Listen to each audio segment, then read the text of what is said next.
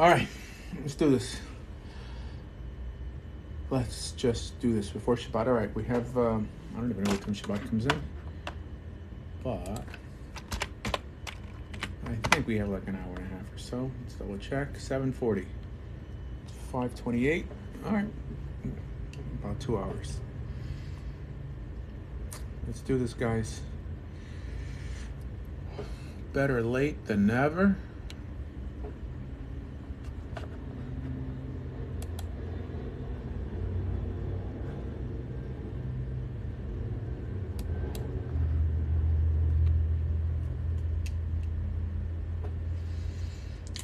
What's up? A pre-Sabbath Torah discussion. Let's do it, guys. Something was on my mind today. Now I can't remember what it was. Oh, now I remember. Yeah, there's the last little clip I put up had to do. I was dialoguing with a girl who was clearly educated by Chabad. There's this idea that's told over by Chabad rabbis that it's not something that appears in the Torah. And now that's cool. I mean, something could not appear in the Torah and still be purposeful, meaningful, whatever. This idea that everyone has a purpose in this world, right? The way these guys typically explain it is that God made Jews to be Jews, and he made Gentiles to be Gentiles. And, this is typically what they bring up as a reason why they don't proselytize, or why we should just take care of ourselves, which is the stupidest argument. I mean, I know people repeat things over and over again, and they usually don't. If they don't talk to people who disagree with them much, they're never going to hear a different understanding. But that's such a stupid argument. God made you the way you are, and you should just be proud of that. That means God made you a Gentile. You should be proud to be a Gentile. God made you a Muslim. God made you. I don't even know what this means. God made you, right? I mean, one of your ancestors decided to convert to that, but they use it as an excuse to say that Jews shouldn't care about anyone who's not Jewish, because I guess God made you not to have good vision, right? Perhaps don't even bother getting glasses or having any surgery to repair any sort of imperfection in your life. But anyways, not that I'm going to get anyone who could articulate the position any better, but it'd be nice to, whatever. It's a shame that there's not enough religious Jewish people on TikTok to bounce these ideas off of. Whatever. Okay, you say you should be proud of who you are, but also say Judaism's better. Yeah, no, don't be proud of who you are.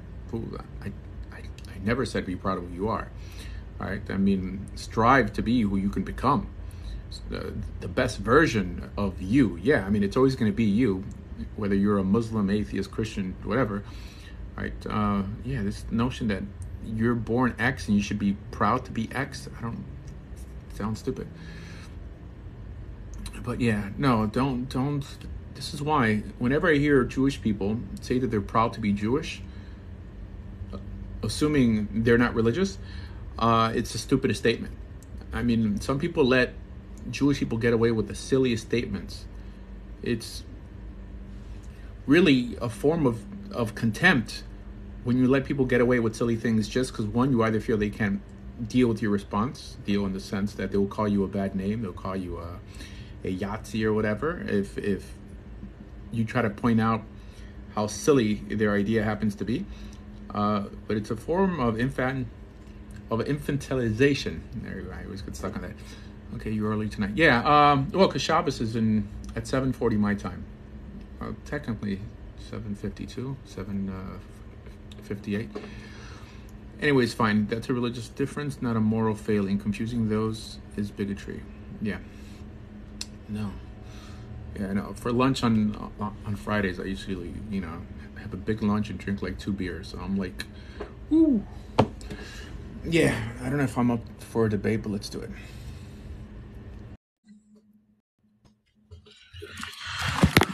Hello? Welcome. Hey, how's it going? Good. How's it going? It's okay. I had a question for you, if that's okay. Yeah, man. I've been trying to figure this out. How come the Jews accepted Judaism? Like, I heard the story growing up. Basically, all the other nations rejected it because, this reason. Why did the Israelites accept Torah from Hashem? So what does the Torah say?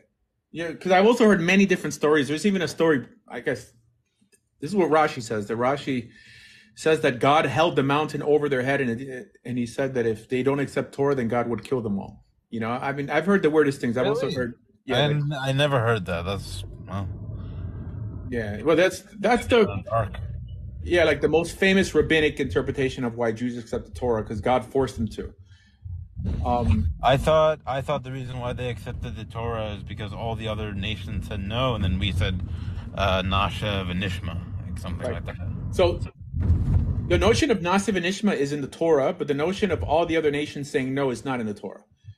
There's a midrash that teaches that God went to all the nations and they said they didn't want Torah. So I think they got that from the idea that Abraham in some way represented God, I, and I mean, yeah, I mean, it would make sense that a lot of the nations would reject it, because look. I mean, you know how hard it is to convert people to Judaism, so it would make sense it wouldn't be that popular to whomever. I suppose. you think so? I mean, I think it's harder to bring a secular or unaffiliated Jew back to Torah than it is to convert a Christian to Torah or to Judaism. Really?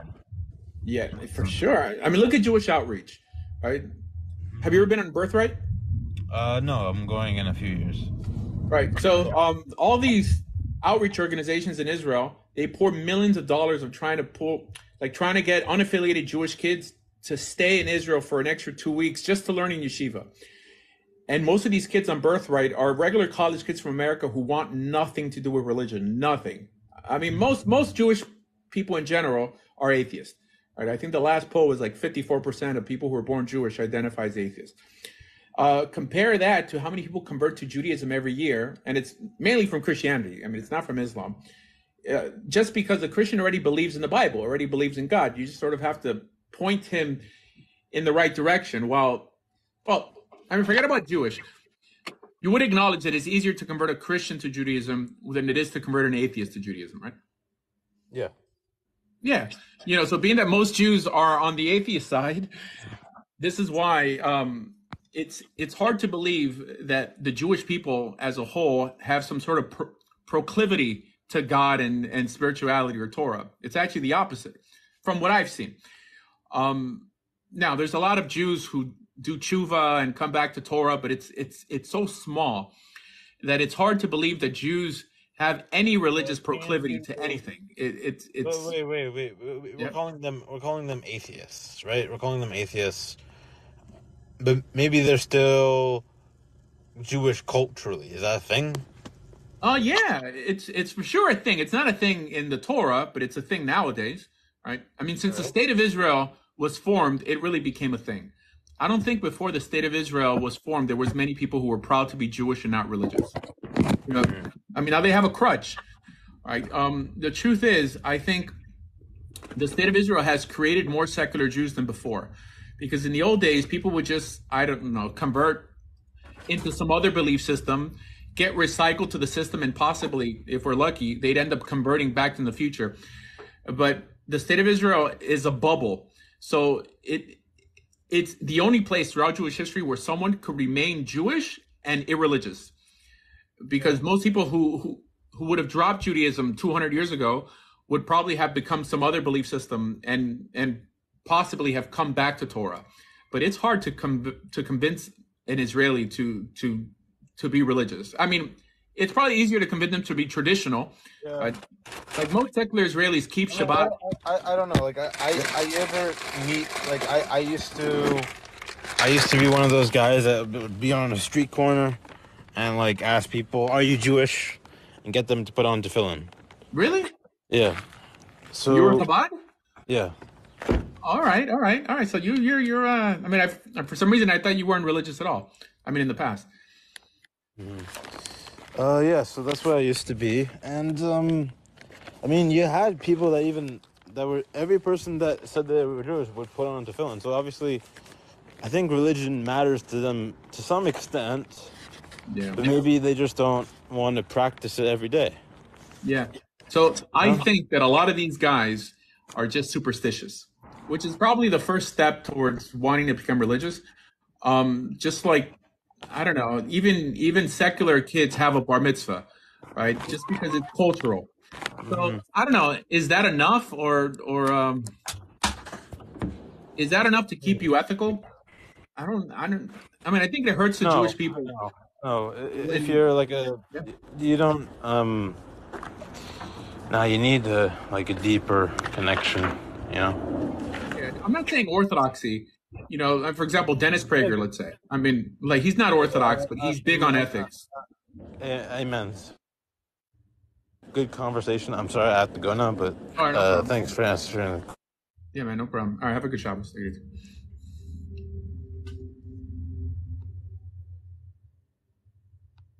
Okay.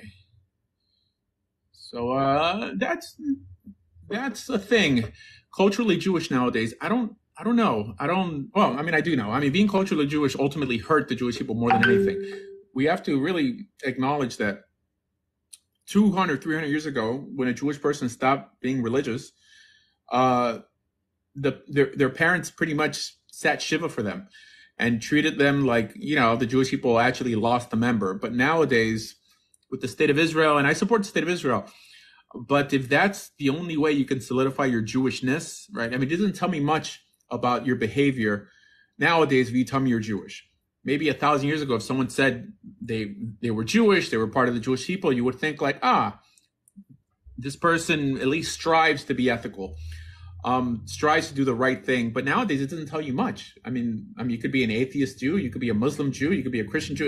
It doesn't tell me much about how you behave, and I think that's not a good thing.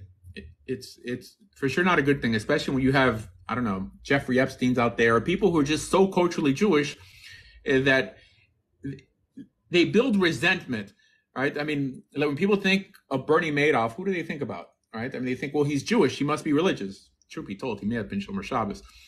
But religious people end up suffering for the sins of secular people because of that. But the notion of a secular Jew didn't really always exist. So I don't know. It's interesting.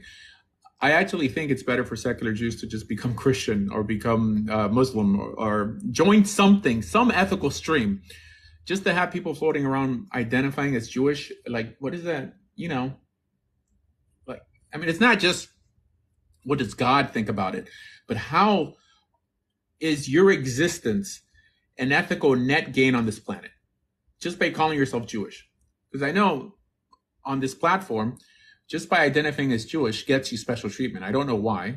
I mean, I think it's because people have a misunderstanding of what Jewish really means.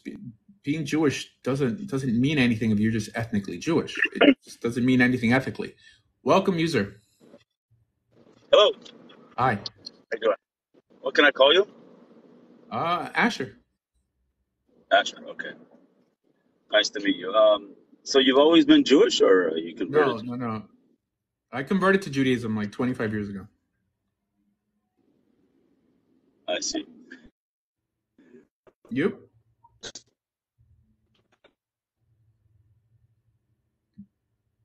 Have you always been Jewish? Just objectively, do you think Israel is a? What was that? What? Say again. Can you ask the question? I'm just wondering. You said you support the state of Israel, Right. but I mean, can I ask you why you support the state of Israel? I mean, I know it's probably a dumb question because you're Jewish, but I mean, No. It has nothing to do other really than with me that, being why do Jewish, you by the way. support it? It has nothing to do with me being Jewish. I mean, I support Israel like I support any democracy.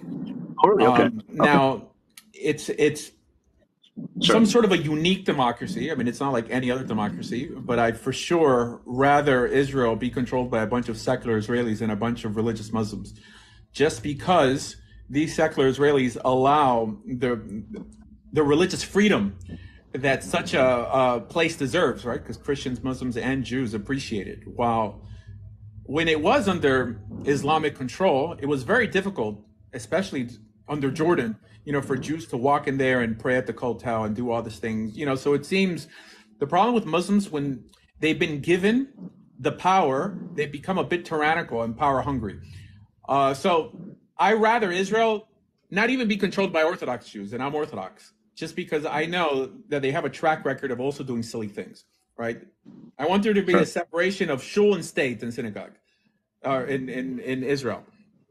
But yeah, I mean, what's better? All right. I mean, I'm not saying that being Muslim is wrong or it being under completely Muslim control is wrong, but I just think that given their track record, I'd rather the state of Israel be run by secular Jews than religious Muslims or even religious Jews. I see.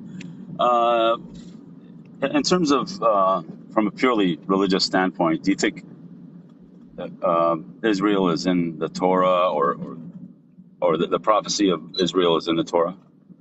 Yeah, for sure. I mean, not the state of Israel, but the land of Israel. It's all over the Torah. No, the state of Israel has no religious meaning to me at all.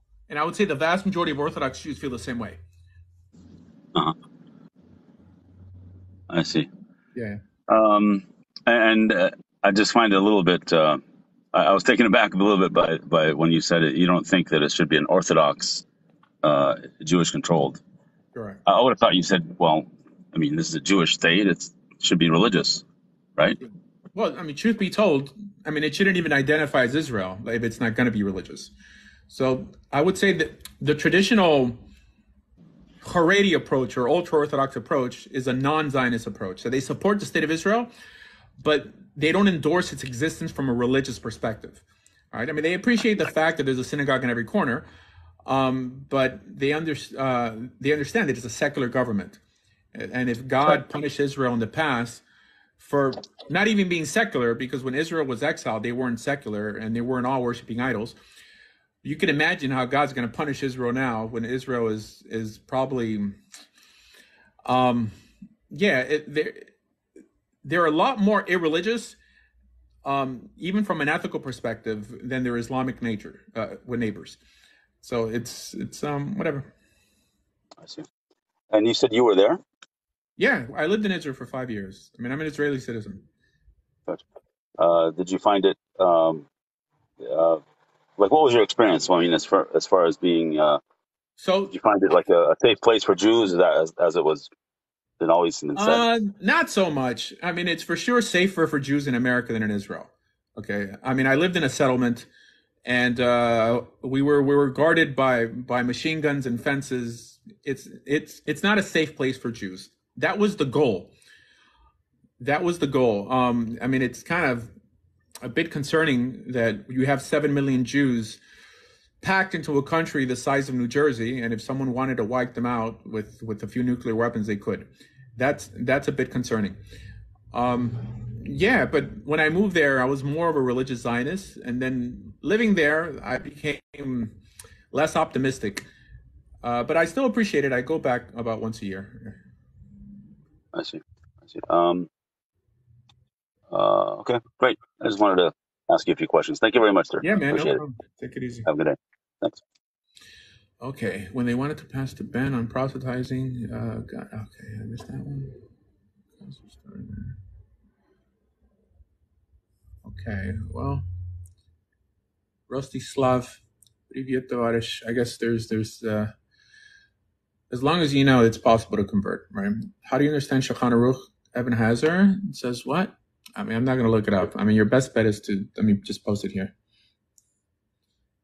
Thoughts on the Zohar? I'm not a fan of the Zohar. I would say Israel is safer than what was in Europe. What is in Europe? Maybe. Like, I don't live in Europe, so I can't speak for it.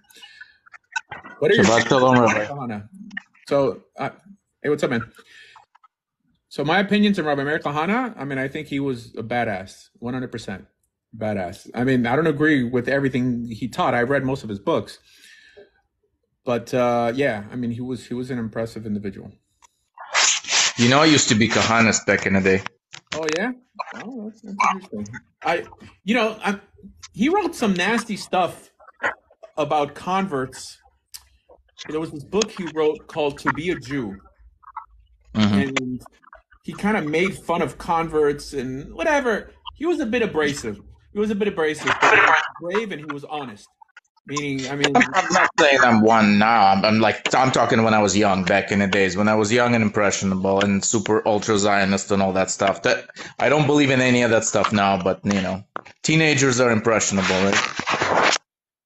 Yeah, yeah. I belonged to the JDL, or like I hung around with the group in Israel that was part of the JDL, like, and I ran the website kahana.org for 5 years, and I mean, I guess I still have it backed up somewhere, but I had all his articles and everything. So I was involved in the movement in Israel, but I don't. I mean, like I said, I became less optimistic on the whole thing, especially his point of view, because he was for putting buses, like Arabs on buses and driving them over to Jordan. Like that's kind of, yeah, and I believe he would have done it too. Oh yeah. But he was very big in like Kabbalistic stuff. He with all these like multiple Mashiachs and all that stuff. Yeah. Where I don't agree with that anymore. I just like I'm not into Zohar and all that stuff. It's all silly to me. It says, if you're trying to convert people to Judaism, we need to talk about the Zohar and mysticism in it. That's what we're talking about. Huh? I said that's literally what we were talking about. Yeah. No, I'm just reading the comment. Oh yeah. I think you're the same way, right? You think that there's some interesting stuff in the Zohar, but none of it is real. Like it's all later added writings that have nothing to do with traditional Judaism. I view it as a book of midrashim. Yeah. And I think that I've been the most outspoken on the internet on this topic. I think I was the first one to ever make a video. Just type in Zohar. I mean, my channel was deleted on Facebook, on YouTube, but I re-uploaded all the videos. So if you type in the Zohar, Asher Meza, there's a video I did like 15 years ago, bringing sources and sources, just debunking it as a book written by Rabbi Shimon Bar Yochai. But yeah, but the guy who found that what's his name, Moses de Leon. I mean, it doesn't seem like anything that's in it was actually from Shimon Bar Yochai. Right? There's a lot of stuff that contradicts that, including the language. Right. From the historical perspective, once you analyze it, like there's things that don't add up. Yeah, I mentioned it in my video. I mean, there's whole portions of Rashi in there. He mentions Muslims. He mentions the Crusades. I mean, things that didn't exist in the time of Rabbi Shimon Bar Yochai. He also enumerates the counting of the parshas, because the Zohar was initially a commentary to the Torah. So it's broken down by parshiot. And he uses the 1 year cycle, when in the time of Rabbi Shimon Bar Yochai, where they would have used the 3 year cycle, because in Eretz Yisrael, they read the Torah every 3 years. What else? Yeah, that's the big one for me. That's the one that when I started looking into it and I knew the historical part of it, that Zohar is structured in a 1 year reading cycle, but it was a 3 year reading cycle during Shimon Bar Yochai. That was like, okay, then that makes no sense whatsoever. Yeah, there's Old Spanish in there too, like in the original Zohar. Also, I mean, the Zohar that we have nowadays is much bigger than the original Zohar. The Zohar was just a commentary to the Torah. Now there's like Tikkun HaZohar, and it's like humongous. They just keep adding and adding and adding. This is why, I mean, they do it in all religions with Apocrypha. But the problem is Jews don't have the notion of Apocrypha. Like whenever someone finds a book claimed to be written by an earlier rabbi, they just absorb it in, just toss it in there. And then people, they kiss the book and this and that. Well, at least Christians are honest enough to say, like, wait a minute. That we're not going to accept the gospel of Adam or the gospel of Mary. Jews just toss it in there, because they never have to really convince others of their belief system or care to debate. So as long as it doesn't. This guy is saying it should have been Ben, not Bar. But no, when Shimon Bar Yochai lived, they spoke Aramaic, not Hebrew, so it would have been Bar. So that's really, that when someone believes that the Zohar is a forgery, he will usually refer to him as Shimon ben Yochai. Like if they believe in the Zohar, they'll say Bar Yochai. But historically it makes sense. He lived at the Roman time, so they spoke Aramaic. He would have said Bar Yochai, not Ben. But in the Gemara, I mean, does he appear? I mean, because like he was a Tana, right? And most of the works like the Mishnah, although it's written in a time that they would have spoke Aramaic, the bulk of the Mishnah is written in Hebrew. But the Gemara is written in Aramaic because it's in Babylon. So then I'm pretty sure that he would have appeared at, I mean, I have to double check. I have to do like, I don't know, Spurge's search, I mean, to see if he appears mainly as Ben Yochai or Bar Yochai, but I'm pretty sure it's Ben Yochai. Look at this comment. To be a Jew, you have to believe in 3 books. One of them is Zohar. Oh, you know, see, that's what's frustrating. Not that I mean, someone tolerates other people learning or believing in the Zohar, but when they start saying that to be a kosher Jew, like now you have to believe in this, it's kind of like, oh my gosh, you know, it's like, who made you a theological gatekeeper? I mean, did the Rambam believe in the Zohar? You know, I mean, no, he there was didn't. no Zohar in the time of the Rambam, so I guess he wasn't a true Jew. But the Rambam would have cited all this mystical stuff but he never brings up any of the mystical stuff like that. So obviously he didn't know about it. So most people who are not big on the Zohar are typically big on the Rambam, because the reason we have Shulchan Aruch nowadays is because Jews needed a halachic guide that was built partially on mysticism, because the Rambam's isn't. Although, I mean, there are mystical ideas in the Rambam. In like Hilchos Yesodei Torah, I mean, he talks about the notion of pardes and under like different ways to view whatever, to learn. But he's citing Talmud there, right? He's not bringing his own stuff. Well, there's mysticism in the Talmud also. Yeah.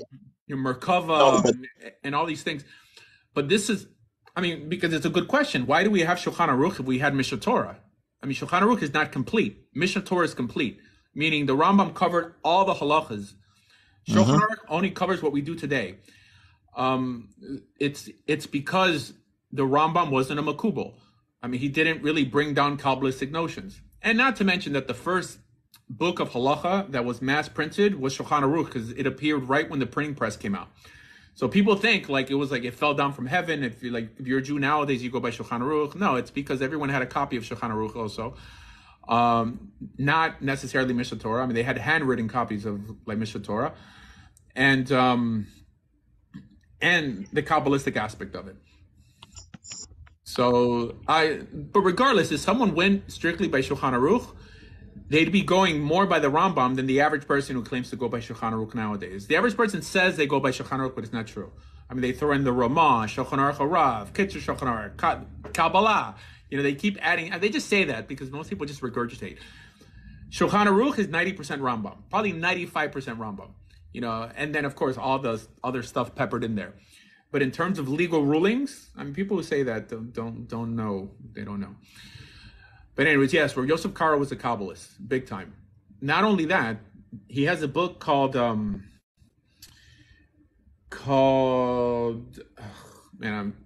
drank all this beer for lunch and I'm like getting tipsy now. I can't even remember. You're starting ready for Shabbat ahead of time, right? Preloading. Yeah. You're preloading for Shabbat. Yeah, besimcha. Yeah, my oneg. What's the book he wrote with the demon that I call it a demon? It's well, he got possessed by the spirit of the Mishnah, and then his hand started moving and writing a book. Magid Misharim? I don't know. Whatever. Yeah, so he had a Magid, which is really, I mean, it's almost like similar to how Muhammad received the Quran. That an angel appears to them and basically possesses them and gets them to write a book. Magid Misharim. Whatever. And I don't know why anyone would take someone like this seriously, who gets possessed by spirits to write whole books, and then we're supposed to elevate these books like whatever. It's a shame. It's a shame. I mean, they were supposed to believe that Shimon Bar Yochai had eye lasers that would nuke the whole villages, so why not? Oh, right. No. Was it Shimon Bar Yochai or his son? I think it was his both son. Of them first. First it was both of them, and then his son did it again after they came back out again. Right. He says, "You're destroying my creation. You know, go back in the cave." Yeah, it said they were naked, up to their necks in dirt, because you're not supposed to study Torah naked.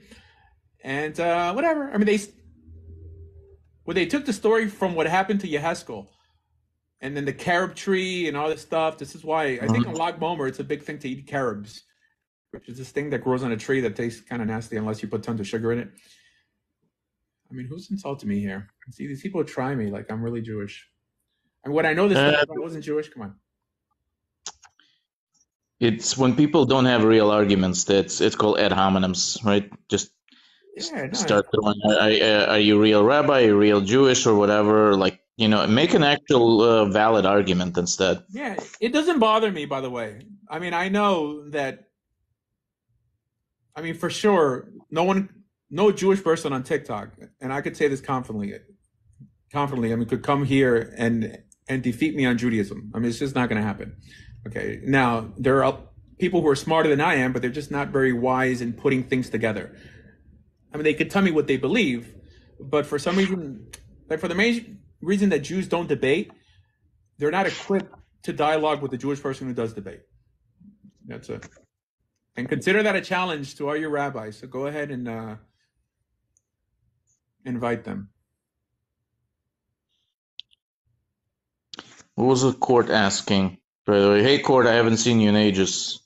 I saw him asking, what's the relationship between Canaanite polytheism and Judaism? I'm sure there's a relationship. Yeah, for sure. Maybe that we should respond like Muslims and say there's no relationship at all. It's completely self-contained. It's completely logical, and we can prove everything, not just in the Torah, but even in our Islamic literature as divine and proper interpretations to our source material. Right? I mean, for some reason that works for people. We have both options, right? I mean, if you want to answer in the Orthodox way, you're going to say that no, it's all from God and it all drop down at Sinai on their head. If you want to answer in a historical perspective, sure, there's influences, right? Yeah.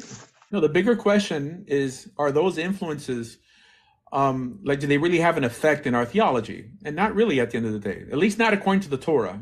But according to rabbinic Judaism, for sure, right? Or creed, but not according to the text. I mean, it doesn't, yeah.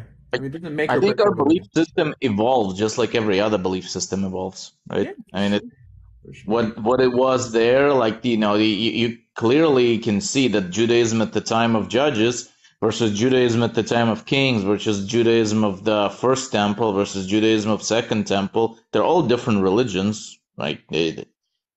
Well, truth be told, I don't think we know much about Judaism of the First Temple, and I don't think we know much about Judaism of the Second Temple either. All we know is, during the Second Temple, maybe, right? Because Rabbi Akiva and all these guys are post 70 AD.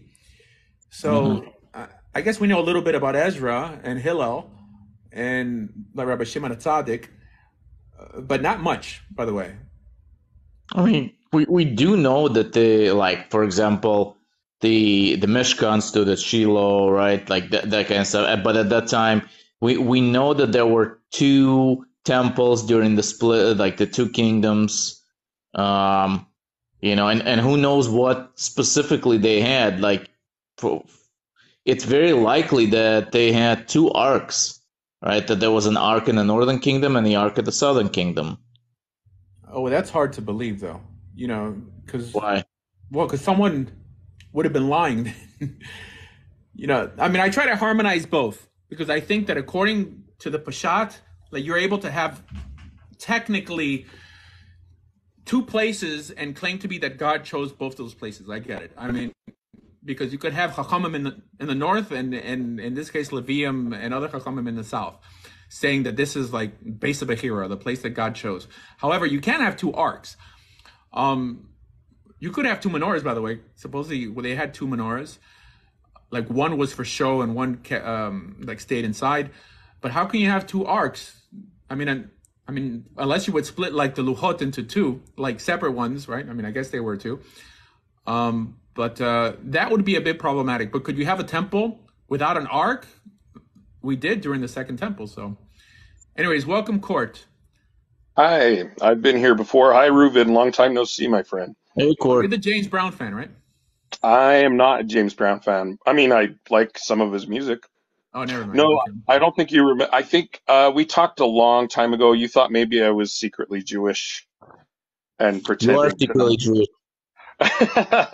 Oh, I okay. used to be LDS. I used to be Mormon. Now I'm kind of agnostic. I don't know what I am.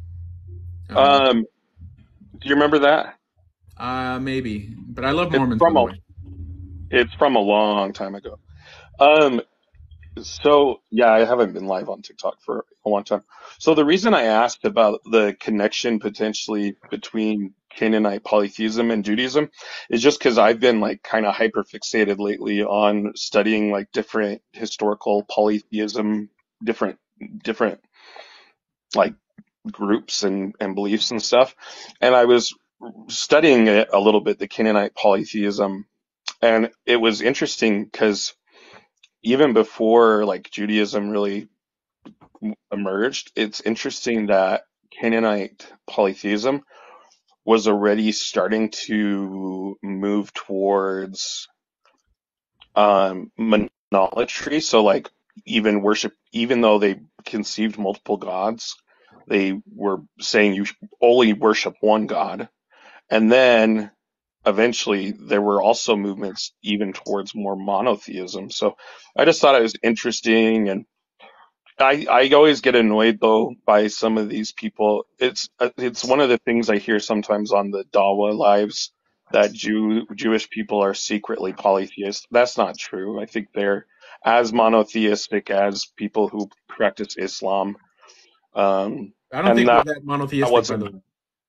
I don't think we were I monotheistic at all originally. I think like even I the think first now temple though, time and after that, they still had like they had the chief god, but I think there were other gods that right? they kept.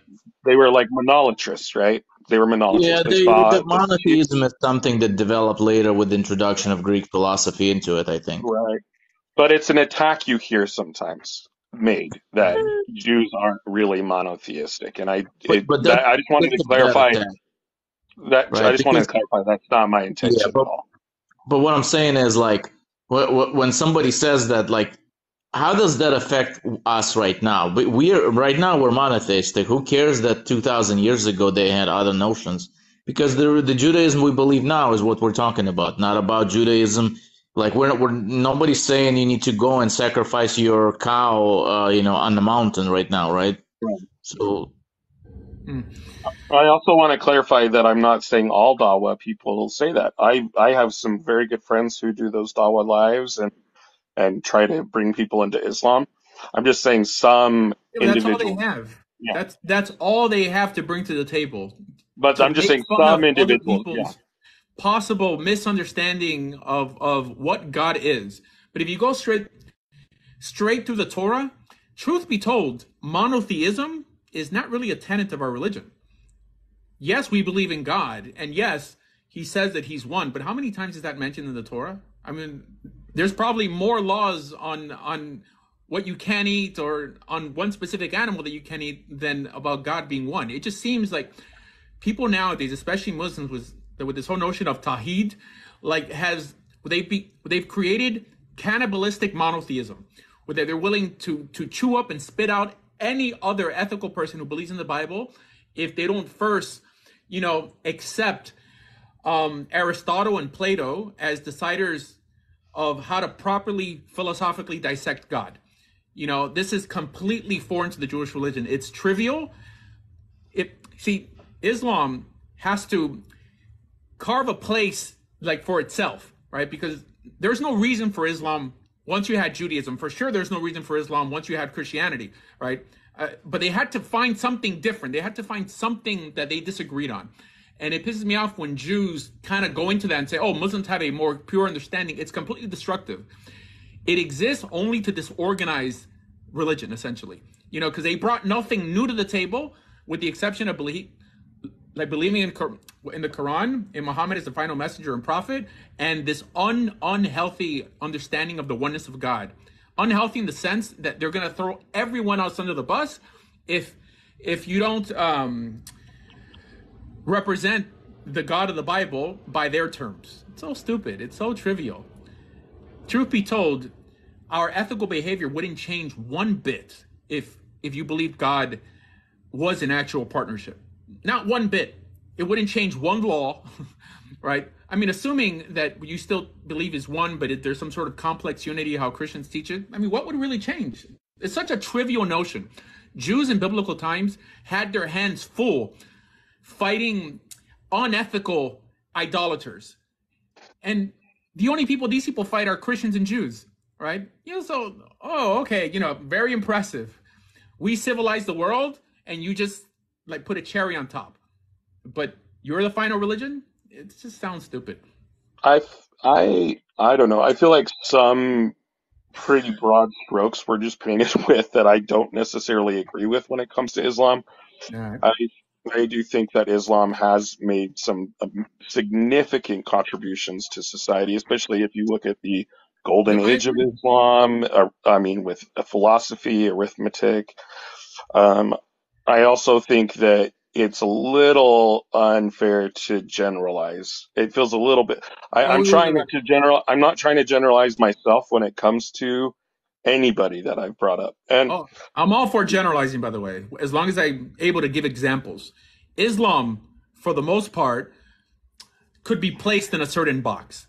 Okay, I mean, the idea that they believe that our Torah has been corrupted and they have the only true message and they have the purest understanding, like, of the one God. This we could generalize on because this is the foundation of Islam. All right, now I know TikTok has a lot of variations of different Muslims and stuff like that, but for the most part, I would say that's the foundation of Islam. I have no issue generalizing. I don't know why we're talking about Islam now. I think we were focusing on Judaism. We should get back to that part. No. I mean, I like Islam and I like Christianity. I just think Judaism is better. I agree from that. I'm just saying, like, we kind of lost track when went to a different topic now. Oh, no, well, let them come. Consider this a dog whistle. I think that I inadvertently brought the subject up because I was trying to point out, even though I think that Canaanite polytheism and Judaism share a historical root, I wasn't trying to say that modern Jewish people, by and large, are polytheistic. That's not what I was trying to say. I think Rambam actually, I think Rambam explains this. I agree with his explanation. He's saying that there's a difference between is there one God or many gods, and did people believe in one God versus many gods? The thing is like, just because people were mistaking at the past and they created these extra like sub characters because they needed something that they can relate to better before they get to God. So they had this like intermediaries and believed in the intermediaries. It doesn't mean that those things existed. It just means that they went through extra steps to get to God. But the concept of one God, it was still there. It's just, it takes time for people to evolve and get better understanding and better philosophy. But, so this is what I would say. I would say that's why I said it doesn't matter that the people, 3,000 years were more primitive and they had to add extra things in the way. And now we evolved past it with a better philosophy, better learning, better understanding. And so we could say, there's no partners to God. There's just one God. And we can live with that and don't need to like say that, just because they believed in the pantheon of gods that destroys the whole religion somehow. Yeah, I don't think Jews ever believed in a pantheon of gods, by the way. I mean, for sure that would be contrary to the Torah. But believing that there's some sort of partnership, I don't think it's contrary to the Torah at all. I just don't believe in it, just because I'm a minimalist when it comes to God. Less is more. Keep it simple, stupid. Why? But however, I mean, if someone did, like, what would I argue with the guy over? Who cares? Okay, you're convinced. God. I mean, God the fist, God the finger. Who cares? It doesn't matter. It's still the God that gave you the Torah. Right? Is that the same God we're talking about? Because it doesn't matter if you're a monotheist. You could be a monotheist and still be an idolater. And this is what Muslims don't understand. This is what the Rambam couldn't understand, right? That only because you believe in one God doesn't say anything about you. Absolutely nothing, right? By the simple fact that one God doesn't necessarily mean that you're worshiping the same God as I am, right? Yeah, it's one, but like I always say, a turtle could be your one God. It's still idolatry. For some reason, that line of thinking gets Muslims to comment all over my channel like, what do you mean? You're an idiot. If you're a monotheist, you're for sure not an idolater. I know that's what you heard, and most religious people just regurgitate what they hear, and they never really think. And Jewish people do the same thing. They're like, well, Muslims worship one God. That means you're not idolaters. Not true. You know, who cares if you worship one God? Right? I don't believe it. The Torah teaches two gods, but if there were two gods, how would that change anything? Nothing really. Nothing would change in terms of ethics, which is really what matters. I think I just want to bring up. I know Courtney hasn't had a chance yet to speak. I just want to say something real quick. When it came to anthropology, it used to be kind of this widely held view in the Western world that religions developed along an evolution of advancement, where they kind of started out animistic, meaning they saw like everything was alive, rocks, stones, trees, everything. Then polytheism and then monotheism. That view is widely rejected now in the anthropology community, and it's no longer considered, like when Reuven, you say primitive ideas, those are still ideas that are, for a lot of people, a living idea. Like the idea of animism is still alive for a lot of indigenous people, and polytheism to an extent in different schools of Hinduism. I know obviously you're Jewish and you favor monotheism, but to me, the idea that these ideas are primitive, I mean, Hinduism has had a very advanced philosophy for ancient history, a history that it shares with the Jewish people a lot. There's been a lot of cross-cultural, exchange between the Jewish people and the Hindu people. And also indigenous peoples have had very advanced animistic systems. So I just don't like the characterization of it being primitive, but I'm also trying not to be offensive. You're welcome, Mansoor. I'm also not trying to seem like I'm easily offended. Yeah, I'm just going to say that regardless of whether it offends people or not, to me, believing in a God of wind and God of sun and God of thunder and all this, it's just primitive to me. And I'm sorry whether it offends people or not. Well, I think really the case should be understood that Judaism today as a, quote, monolithic religion is truly a later developed idea. Exodus 20 verse 3, it quite literally means you shall have no other gods against my face or before me. So that's henotheism. That's not monotheism. It's henotheism. Now, Judaism and Christians both have developed the idea of monotheism in the understanding that it's the only God we worship. But henotheism is essentially that you have one God. It literally means one God, but one God as the supreme deity for which all other divinities, such as powers, angels, etc., descend below that, which I think is where the idea from a pantheon came from. Essentially, that's what you find in Deuteronomy 32 is a pantheon from the Dead Sea Scrolls, because that was kind of removed from the Masoretic text. Okay. So Mansoor is on the line, and I'm pretty sure that he has to that he wants to respond. Yeah, we're gonna fight about idolatry now. Yeah, he wants to tell you how you got all your statements about Islam wrong. No, it's okay. It's okay. Okay, I would disagree on the point that you were saying. Sorry, I have COVID-19 here, and my voice is a little bit. Yeah, I have a little bit problem, so I may not stay longer here. So the thing is that in Islam, it is extremely important, much more important than our lives, than our food, than our water, whatever is we have in this world. The oneness of God is extremely important for us, and that's why we Muslims believe that there is uniquely one God, one Creator. But I didn't say anything. I understand. This is my my point from the Quran and Hadith. Yeah, but I believe it's a trivial point, essentially. I mean, ethically, it's an ethically trivial point. I mean, if you believe in two gods, would it change your ethical behavior in any way as a Muslim? Ethical behavior. Ethical behavior. What do you mean by this? I didn't understand your question, sir. Do you know what ethics is? Yeah, I understand it Yeah, in or ethics, but or I have to morality. understand what's your Yeah, okay. point for it. So Yeah, I'm pretty sure the Quran is split up, or an educated person could split up the Quran just like we split up the Torah. There's ceremonial commands, right? Commands between you and God, and commands yep. between you and other people.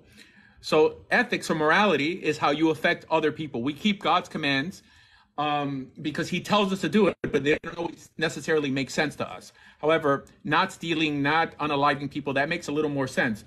How would believing in, let's say, more than one God change your ethical behavior according to Islamic law?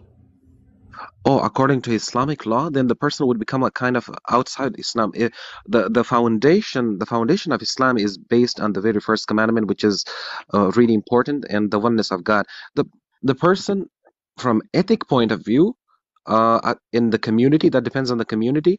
But from my personal point of view, when the person is outside Islam, then the person is polytheist. We view that No, I person as, understand. Yeah, but yeah, how, like, would his behavior, ethical behavior, change at all? Ethical behavior, that means that would he be less benevolent? That would he be less likely to give up his life for his religion? How would that change if he believed in the Trinity, let's say, as a Muslim? wow. Oh, no, no, no, no, no. Astaghfirullah. A Trinity is absolutely No, kufr I know. I according to get. Islam. Yeah, yeah. You one, understand. one second, I understand. Roger, let But me here, try. yeah. Mansoor, what he's asking you is, let's pretend that everything else stays the same. You have same Quran, same laws, same Sharia, same everything. But instead of Allah telling you that there's one God, He would have told you that there's three. How would that change your religion? Because God hasn't told me that God is three persons, for example. Oh Then man, it But can't but that's be. It not let's not a can't question pretend. for be. us. I'm just Yeah, telling that's you. not a question for us. I lose my patience here. Look, I Yeah, mean, just be honest. It wouldn't change yeah. your religion at all ethically. That's the answer. It for sure. I believe that the Quran is ethical enough that if you would change one prerequisite, that God is two in one instead of that shirk was okay, Islam ethically wouldn't change, right? And I'm giving. Ethically, according in the community, when the people are with each other, that depends on the person. But the point is, according to Islam, the Quran and the authentic Sunnah, Hadiths, they're sacred law which are given to us. And I have some questions for you, No, Rabbi, no, as no, no, no. No, well. but Okay. hold on. Yeah, yeah. But Yes. you're So capable of using thought experiments, right? You're capable of doing thought experiments. So that's what I he's don't think asking you to so. do, a thought experiment I don't, to Reuven, I pretend. don't think so. I know what you're, I don't think so. I mean, I truly don't think that they would ever do that, because it's almost like if I leaned over to a yes, I could do a thought experiment that ultimately shows that my religion would change if I did not believe in this very strict assertion of monotheism, then it would be almost blasphemous. it's Yeah. look, if for some reason a religious Jewish person said that Hmm. they found a text that told them to behave unethically, almost every Orthodox rabbi would be out protesting, saying this is unacceptable because we're ethical first and we're Jewish second, right? But for some reason, if that would occur in Islam, I don't think people would react the same.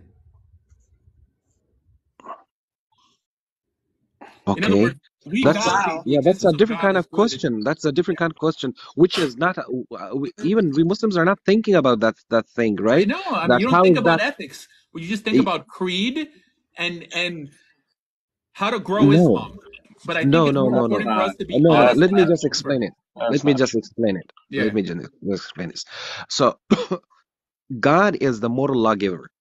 And God is the giver of guidance. We Muslims believe that the Quran and the Hadiths are the moral law that has moral law, and that has the rights of the creation with the creation and the right of the creation with the creator.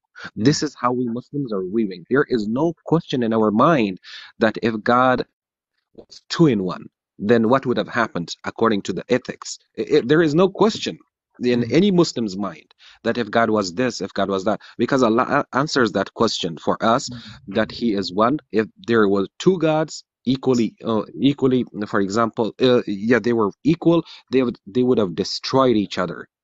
That is a logical answer for I us. get it. So according to ethics, there is no So question in our mind. Yeah. we So have a different Quran. Yeah. responsibility on our shoulders because when Islam came on the scene, people already knew about Allah.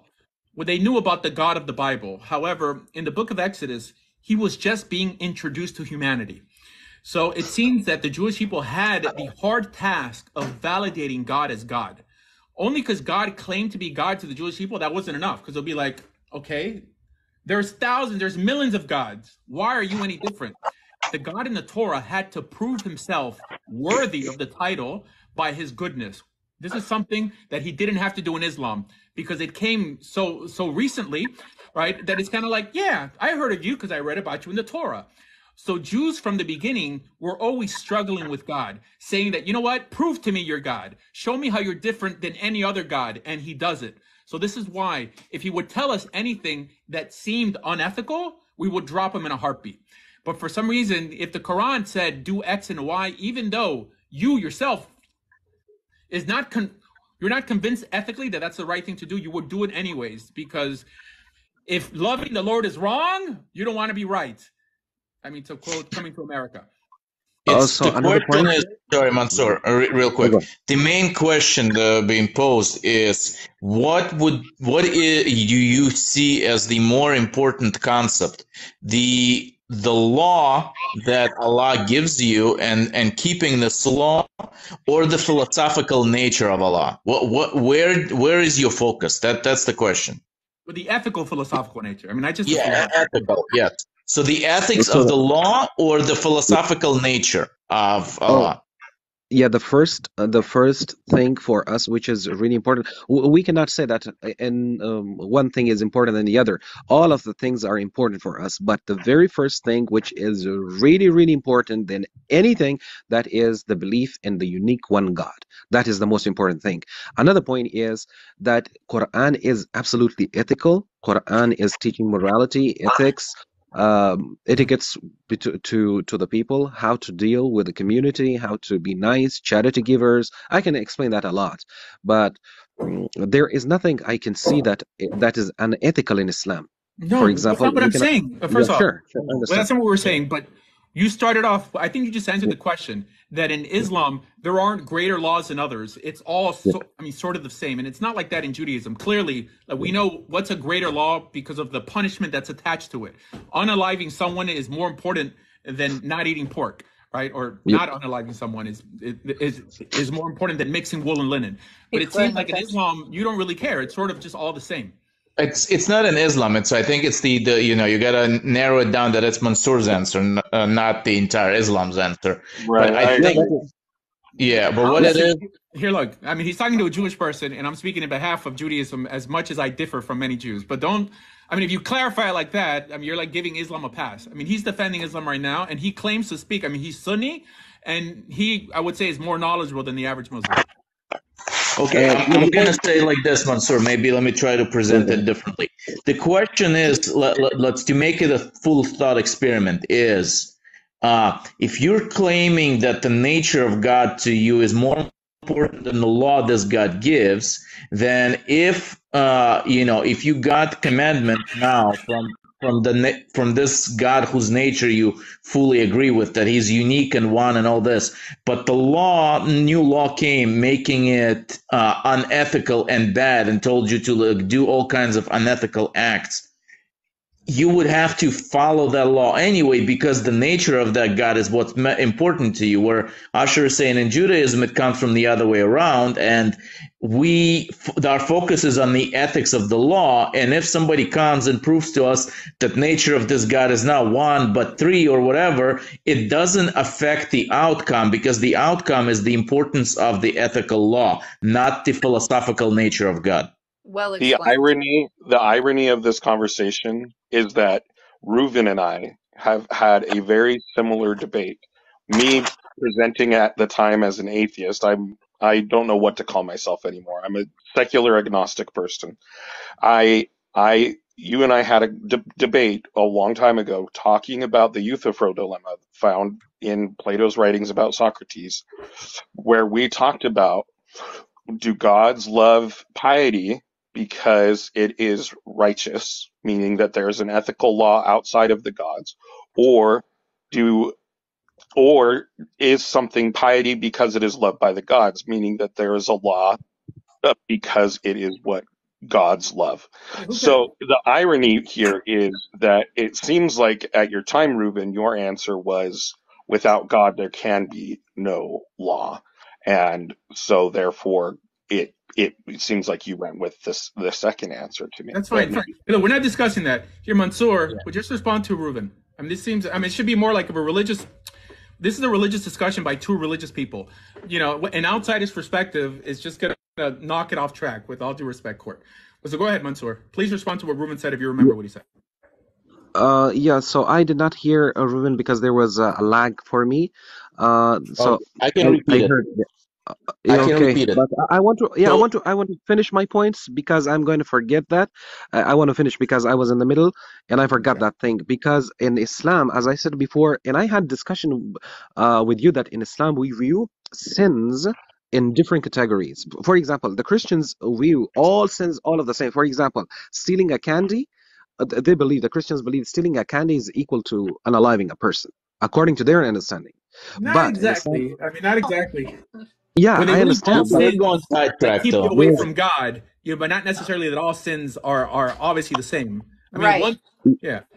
Yeah. So I want to finish. I want to finish the point that you can respond to me later. Okay. So the point is, in Islam we don't view like that. The very first thing, which is the most important thing, that is the oneness and belief in oneness of God. Then it has different grades. So there are major sins, there are smaller sins. Another point is, we as an entirety view the Quran as a sacred law, as the word of God from the very first word to the last word. That is important for us. And another point is that I was supposed to say, for example, that the view, if God, for example, was 3 in 1, as you said before, would that affect? I don't think so like that. But if God was like that, then he would have clearly said that I am 2 in 1 or 3 in 1 like that. But it doesn't work like that way. God is one, and also we follow the command. All right. Yeah. Wait. We can answer here. There's no more questions with Mansoor. He's not going to play along. No. Let me repeat it. No, don't. He's not going to give in. He's a true believer. No, can I answer it? Yeah. Here, Muhammad. Yeah, I'm a Muslim. I can answer it. So basically, Rabbi Asher, what you're saying is that if for example, astaghfirullah, if somebody found out God was 3-1 or something, would that change the ethics in Islam? Would people be worried about the ethics in Islam? That's basically what you're asking, right? So yeah. If somebody changed the ethics in Islam, would we Muslims have a problem with it the same way we would have a problem with if somebody said God's 3-1? That's basically what you're saying, right? Yeah. We have an issue like you Jews, you believe, for example, like it's like would we have an issue with that person in the similar way as no of course we would have an issue with that person, would that person's behavior from an ethical perspective or a moral perspective change in any way just because he believes in shirk? So his so obviously that's dependent on the person. That's an individual issue. Like, we don't know that. We can't say he will. We can't say he won't. No, but if he kept every other Islamic law, if he kept every other Islamic law but that one. Yeah, I don't know. That's on him. If he's following the same ethics, obviously his ethics will change. If he's following the same ethics in the Quran, then of course his ethics won't change then. Right, correct. That's if he's sticking to those same rules. It is somewhat of a trivial point when you bash Christians over the head only on this area when ethically you guys agree on everything else. But the thing is though, how does that make any sense? I don't understand. No. The whole discussion was. That's a theological problem. Let me explain, Muhammad, from the beginning. The point of discussion was whether or not the law of God was affected by his nature. And so the point we were trying to make is if we have the law of God and this law is ethical and it makes us into better people and it builds better society and it improves the world, that then us being incorrect on a philosophy of God and misunderstanding his nature is a trivial point that's not important. What's Right. important is us, analyzing the law and keeping the law and following this law, because it makes the world a better place. It makes us better people. And the arguments of a philosophy of a nature of God can be they're not as important, basically. Once you're perfect already, then you can argue about the nature of God. I think that moralizing the but that's nature of obviously God. that's Can I say something real but quick? that's I think that moralizing the nature of God, making it a moral issue, like what I think Asher and Ruben have an excellent point. I do think it does influence people's behavior because of this. If you think that anyone who doesn't view God in the exact same way that you do is committing a form of heresy and should then be converted or even potentially forced into conversion, that is a big influence on your behavior, and that is something that has happened historically. That is something that historically happened. yeah, but nobody believes that though. That's just an assumption. Nobody believes that. That's between you and God. That's blasphemy, which is a sin between you and God. Like in the Quran tells us it's strictly that we can't force anybody into religion anyway. So if somebody else has a different viewing of God's nature, that's between him and God. That's not necessarily a moral problem compared to towards human beings. That's a moral problem towards you and God. Like for example, there's many other moral issues towards you and God. For example, someone that's secretly gay, that's not going out in society and showing his gayness or doing gay acts in society. He's not affecting society, but he's doing it alone in his in privacy. That's between him and God. That's a moral problem between him and God. It's not a moral problem between him and somebody else. So you're talking about you guys are talking about an issue that affects society. That's what you're mainly talking about, right? But yes, I can agree with that. I can agree with it. I can agree with the nature of God doesn't affect. It doesn't affect what do you call it? The morals of society. Of course it doesn't. It just affects the morals between you and God. Okay, that's it. I mean, that was a I just great don't see the response, point. and I accept that yeah, response. But yeah. most That Yeah, was the and whole point of it, the one other discussion. thing. Yeah, and one other thing which I remember that first of all, and I would like to say that we Muslims view the Jews as monotheists.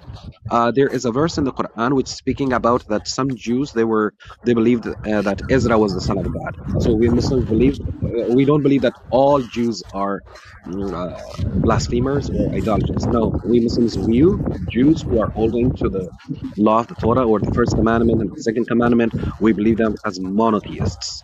So that is our point, but that and doesn't mean that's anything. not the question. Yeah, Yeah, but I mean, the it notion sounds of a like a but kiss, monotheism. but Monotheism doesn't appear in the Jewish Bible. I mean, it's not even a Hebrew word. I mean, it's yes, God is one, but what does that really mean? It's up to your interpretation. In the Talmud, there aren't arguments about the oneness of God. It's not till Rav Tzadok Gaon and Maimonides, really because of Islamic influence, that we even started having this discussion. I mean, even in the time of Onkelos, let's say Onkelos, like the great commentator, he taught against anthropomorphizing God. Okay, but so it wasn't such a big deal, because we had the bigger issue of dealing with unethical idolatry, versus this blasphemous idolatry. Because the notion of blasphemy is also not in the Torah either. The notion of heresy is not in the Torah. The notion of apostasy is not in the Torah, right? There is, yeah. No, heresy is in the Torah. Come on, you yeah. can. Well, Where? apostasy is also in the Torah. Where? Yeah, In Leviticus chapter 24, verse yeah. number 14. Well, so let's All the define laws these terms. against Yeah. idolatry is there, right? So, All the laws against idolatry is the laws on heresy. If yeah, but that's somebody not comes okay. to you and teaches you about God differently, you're supposed to unalive But them. idolatry is not apostasy, right? I mean, Idolatry is apostasy is not that you're apostasy? still religious, but you're holding by an idea that's not generally accepted. I mean, just like heresy, it's basically going against what's unpopular. If nowadays, for example, Karaites. I mean, Karaites in the Jewish world are considered apikorsim, right? I mean, they know something about the Torah, but they come to different conclusions than the accepted conclusion. There is no accepted conclusion in the Torah because no one really knows what God's talking about, right? There's judges who come to a consensus of what they think it means, and we have to act it out like the judges say. But we don't have to be convinced with their conclusions necessarily. But we know that for a society to move forward, there has to be some consensus. The notion of heresy, how the Rabbi Mizrahi and your woman called everyone a heretic, means if you believe something that's unpopular, you're a heretic. But at the same time, Asher, but we do have commandment. Hold on. We do have commandment to follow what the priests say and what the judges say and what the prophets say. And if you go against it, you're a criminal, basically, right? And you get lashes or you get unalived. So we do have that right in the Torah. Yeah, but you also believe that the Samaritans claim to be priests also, and that Samaritans don't even believe in Tanakh, right? I mean, they only believe up to the book of Joshua, and their Joshua is different than ours. So it's hard to know what the final rules are from the Torah alone. This is why I'm saying that the notion of heresy, at least according to the plain Peshat level of the Torah, is just not there, right? And it's rarely used in the Mishnah. A min or a min in the Mishnah is arba minim. It's talking about like the 4 species for sukkahs. But in the Gemara, it's already talking about possible Christians or possible Christians, because it doesn't say Christians, or people who just believe what's unpopular. This notion that someone has the authority to give over consensus over belief is nowhere in the Torah, because the Levites aren't to tell us what to believe. They're there to tell us how to keep certain laws and what to do. I mean, you can believe in what you want. It's hard that God is going to judge you for not being convinced of a certain idea. If you're convinced that God is 2 in 1, you're just philosophically convinced, but you believe in the Torah 100%. You're telling me God's going to punish you because you're not going to pay lip service to what's popular? But what does that even mean? Let me just say some few words from the Quran, from Islamic point of view.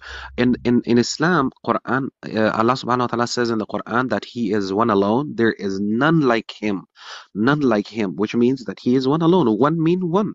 That doesn't mean 1 and 2 and 3. So Muslims, they don't have this idea whether God is 2 in 1 like that. So that is very clear according to the Quranic verses. We understand who God is, and there is none like Him. And associating with Him, 1,200 years old, 1,300. We're talking about a book that was written 3,000 years ago. It's easy for the Quran to claim all these things when the rabbis, Onkelos, right? Most of the Geonim already laid down the philosophical framework of what Islam would later become. It's easier to build a religion off of later developed ideas. The Torah had no ideas to build off of. It was carving it from the beginning. So this is why when the Torah makes a statement, we believe that it carries more weight than something that was just said 1,300 years ago. So if the Torah doesn't deal with heresy, why should we be so preoccupied with it nowadays? But yeah, the point is, we Muslims. Go ahead. Sorry, go ahead. Sorry. Yeah, according to the Muslim belief, we Muslims believe that the Torah was given. We don't read the entire Torah word for word is corrupt. No, we don't believe that. We believe there is truth in the Bible, and we believe I'm speaking about the Christian Bible as well. And my main point is the Christian Bible. We believe that the Christian Bible is corrupt a lot. That, to be honest with you, this is what we're debating with the Christians all the time. And for example, you're telling me what you believe, and I'm speaking from an outsider's perspective. I'm Jewish, but I'm not telling you what Jews believe.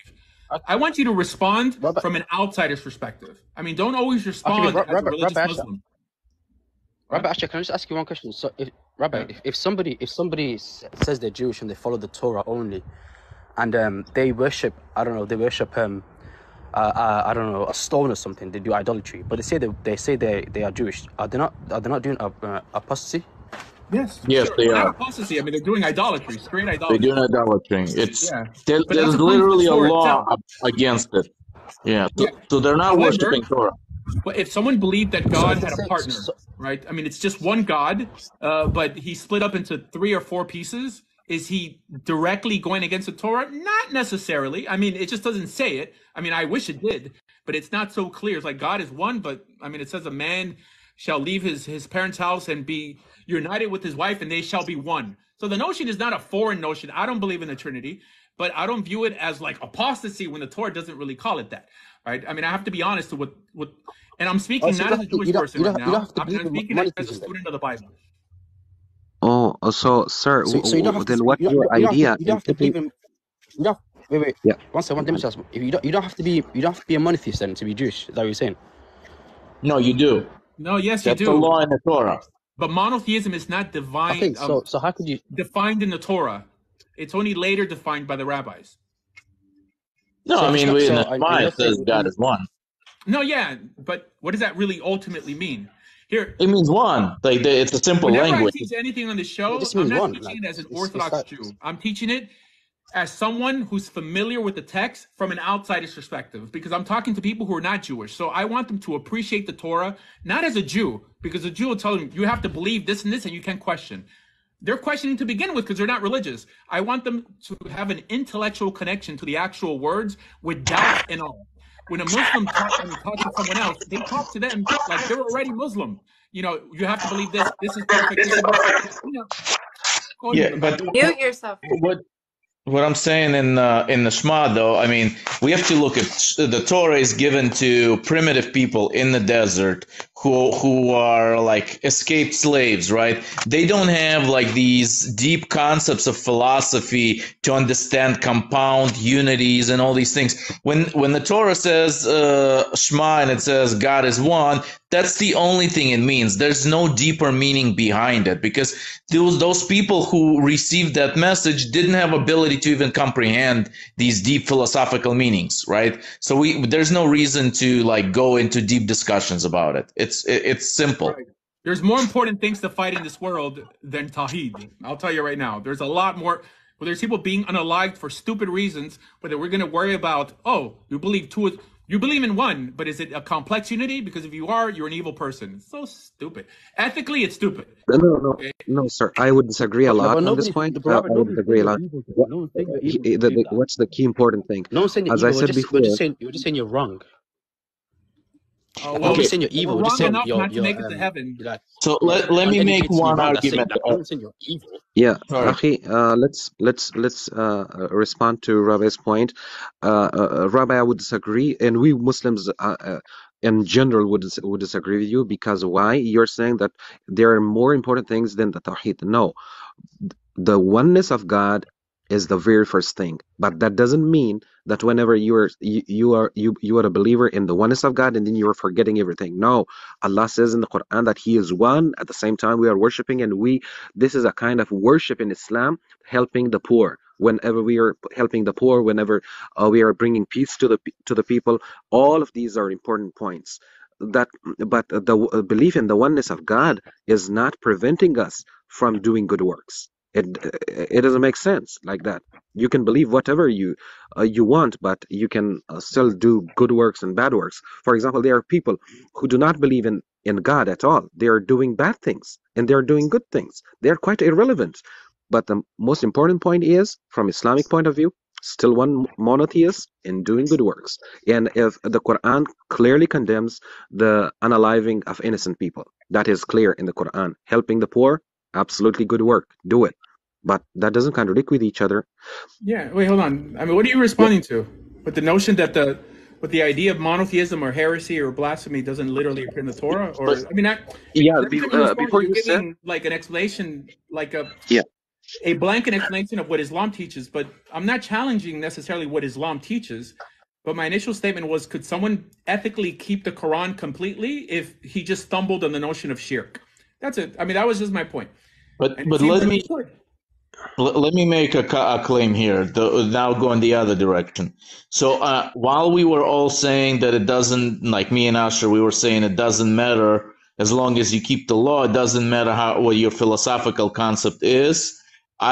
In the way, I do disagree with that because I think that it can lead to negative behavior down the road, just like we have other things in the law that protects society from certain bad behaviors, like let's say don't associate with certain types of people or don't promote certain types of behavior because in the end it leads to negative things in society. I think that having these bad philosophical ideas about God and starting like breaking down his nature and making him into something that he's not, can also lead to bad ethical behavior later on, and destroying the belief systems, creating new beliefs, new religions that completely, once you believe in a different God, who's to force you to say that the law is the same? Now you could modify the law because the God is different, therefore the law can be different. Or maybe you can just become atheist because you're going to go so far into philosophy, you'll nullify everything. So I think in the way it's also a bad thing. And I think we do need to protect this correct understanding of God, of God's nature, so that we maintain the rest of the religion. So on that note, I agree with you. However, from a different perspective, I think that the cannibalistic monotheists, including Maimonides, make God less worthy of the title by saying things that God doesn't love you, because to love is a limitation of God. God feels no emotion. God's not happy. God's not sad, right? You can't even relate to God, like from an emotional perspective. This might be philosophically superior, but you're essentially worshiping a God that's different from the God in the Torah. So it seems that people who have limited God to just, let's say, 3, have a pure understanding to the literal God that appears in the Torah than the rationalists, who in some way have painted this non-emotional rock in heaven, that doesn't get angry, that doesn't get disappointed, that doesn't need anything from you. When the Torah says that God needs us to keep commandments, he wants us to seek justice. No, Maimonides says that if you believe that, you lose your share in the world to come. So I think the rationalists from this perspective, have made a bigger desecration of God's name than someone who just stuck to sola scriptura, right? But had the misunderstanding that God is possibly 2 in 1 or 3 in 1, just in practice. Rabbi, in Deuteronomy chapter 32, verse number 39, and also in the book of Isaiah, there are a lot of verses such. For example, first of all, I would like to know, my first question is, how important is the oneness of God, which means oneness according to your understanding, to the Jewish understanding, that God is one. How important is that to you according to your understanding? Another point is, if you're saying that the Christian understanding of the Trinity is still not a problem, or it may not be a problem like that, then how do you view the Trinity, while the Trinity is 3 persons, each one of them is fully God, and each one of them, they have the divine qualities? That's Christian belief. How do you view that in the light of Isaiah 45, verse number 5, Deuteronomy chapter 32, verse number 39? Okay, so in terms of those, we're going to have to read the verses. But yeah, sure. In terms of what does monotheism play in my life, it depends how you interpret the word echad. There's a famous rabbi, his name is Rav Hershel Schechter, that he translates the words echad, with the word echad there in the Shema, not to mean one, but unique. That makes so much more sense than just saying God is one. Who cares if God is one if he isn't unique? Unique from one perspective, he was a God that by emulating his behavior, our surroundings and our lives would improve. He's unique from the other gods because gods back then behaved worse than people. That carries a lot more ethical weight than God is one. God is one and what? I mean, okay, we're yelling that God is one, but who cares? I mean, how is that going to change the world? It's not. However, if you believe that your God is just like every other God that can't be trusted, that's not faithful, that gives over bad advice, then that would destroy our religion. So that's what I mean. That's what I believe in God being one. This is why I'm not going to jump on someone who, you know what, because Jews do it the same. I have no issue talking about Jews who teach that there's 10 pieces of God. Like the 10 Sefirot of God, and these Sefirot are split down into smaller Partsufim and Atzilut and all this stuff. So I'll tell you, throughout Jewish history, it wasn't a real notion, even in the rabbinical world, outside of Maimonides and his students. There's many rabbis in the Talmud who were even corporealist, where they believed that God had a shape, not necessarily a body, but a shape. God wore tefillin, God wore a tallis, and it wasn't an ethical quandary. But now Islam, it's all about Tawheed. Like it even matters. I don't believe in a Trinity. I mean, I think more when we're relating to God, because it's true. If you keep on splitting God up into pieces and in some way start to teach that this portion of God could no less than that portion of God, that's already, it's a slippery slope. But could the religion still move forward ethically with someone believing that? Absolutely. Should we kick these people out of the community? Absolutely not. So that's are there verses in the Torah that point to God being one in the sense? Okay, but there's a verse in the Torah that said, up on the mountain you saw no shape, you saw no image. Okay, fine. God is not a man that he should lie, that he should change his mind. Okay, fine. But then it says, Hashem ish milchama. Now that's literal. God is a man of war. God took you out with a yad hazaka, a strong hand, right? I mean, does God have fingers? I don't believe that, but that's what it says. So if someone took it literally, God's going to punish them now. God wants you to punish them if he takes the word of God literally. That you believe that we corrupted. I don't know why. What's the incentive of us putting stuff in there that we don't even believe nowadays? But whatever. I'm just trying to put some reason into religion because I want smart people to come to my religion. I don't want people who just want to be told what to do. I mean, although I want my women to obey me, right? Wink, wink. I don't think God wants that. God doesn't want you to check your brains at the door. That's it. So Robert, and I ask you about Isaiah 45, verse number 5, and Deuteronomy 32, 39, and the view. So looking at both of them, and also the Trinity, the three persons, three co-equal persons, like that. Yeah.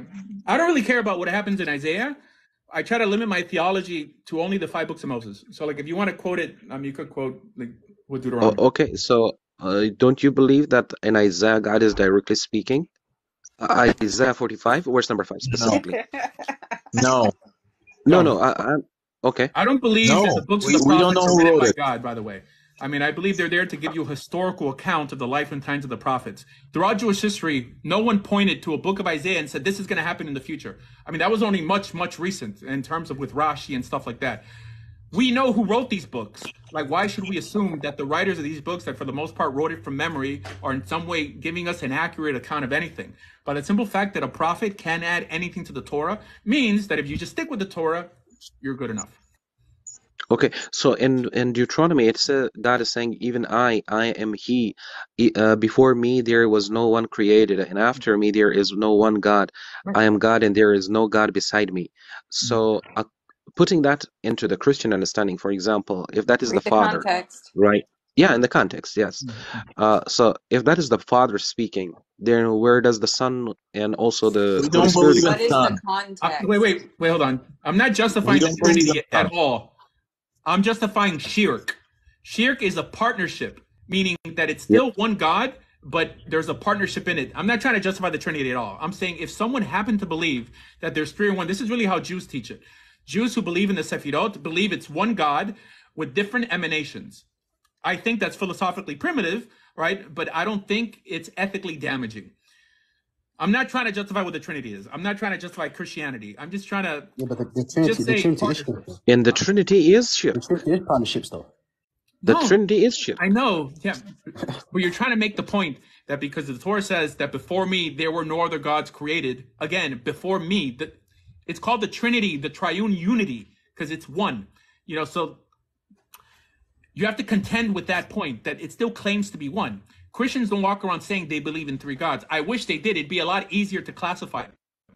But by the simple fact that they say, no, we believe in one, means we have to contend with that. No, yeah, that's problematic for them. For example, they're saying that they believe in one God. If they would say that there are 3 gods, then that would have made sense. Why? Because there are 3, and each one of them is. Well, that's what you believe, but they don't say it's true. They don't 3. say that. that. And they don't say that, but that doesn't make sense. For example, how much they want to say it makes sense. That's the thing. It makes sense to them, and they justify it pretty well. I mean, I don't agree with their justifications, but they do make a claim to it. They make an attempt to justify it. They're just not convinced, and most of them could be convinced later on. But it's such a minute point. such a minute point that I think if you would just leave them alone on it, they'll probably end up adopting some legal code, which is my biggest issue with the average Christian, that they are a bit lawless, or they're not able to articulate where their laws actually come from. That's a bigger war to fight than like splitting hairs on the complexity of God. Yeah, that's where I agree with Asher 100%.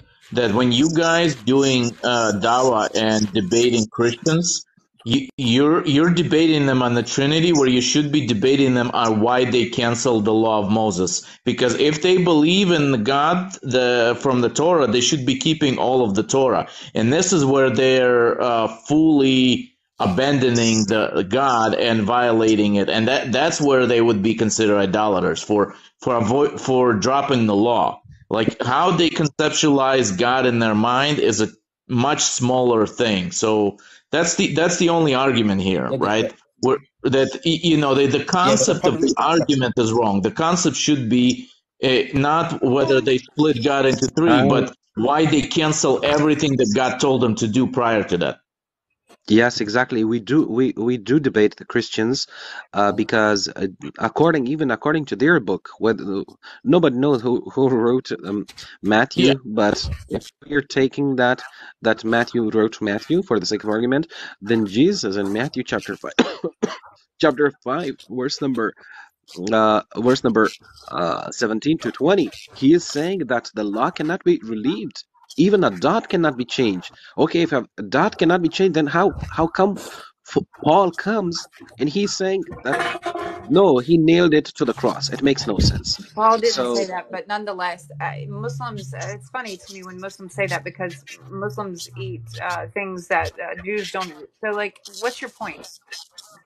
yeah, my point is that Paul is the one who is responsible for No, he's not. breaking I and going disagree against. completely. But please answer I my can question. prove it to you. Please, I can prove bro. it to I you do right this now. all day. But can you answer my question? Yeah, sure, go ahead. What is your point with that when you, as a Muslim, Mhm. don't eat the same things that Jews eat? But Muslims are Answer the not on the question. same No. law. Hold on. I want him to answer the question. What the Jews eat? Our point is that Paul was a liar. That's the crystal No, clear. see He what you went do a lot every time you avoid the question. against Hold the on. Every time teachings you of avoid Jesus. the question and you Oh. Your mic I is think muted. Courtney got muted accidentally. Something happened. She probably got a call. No, but I disagree with her claim because Muslims never claim to be under the law of Moses, but Christians do. So this is where the disagreement is, right?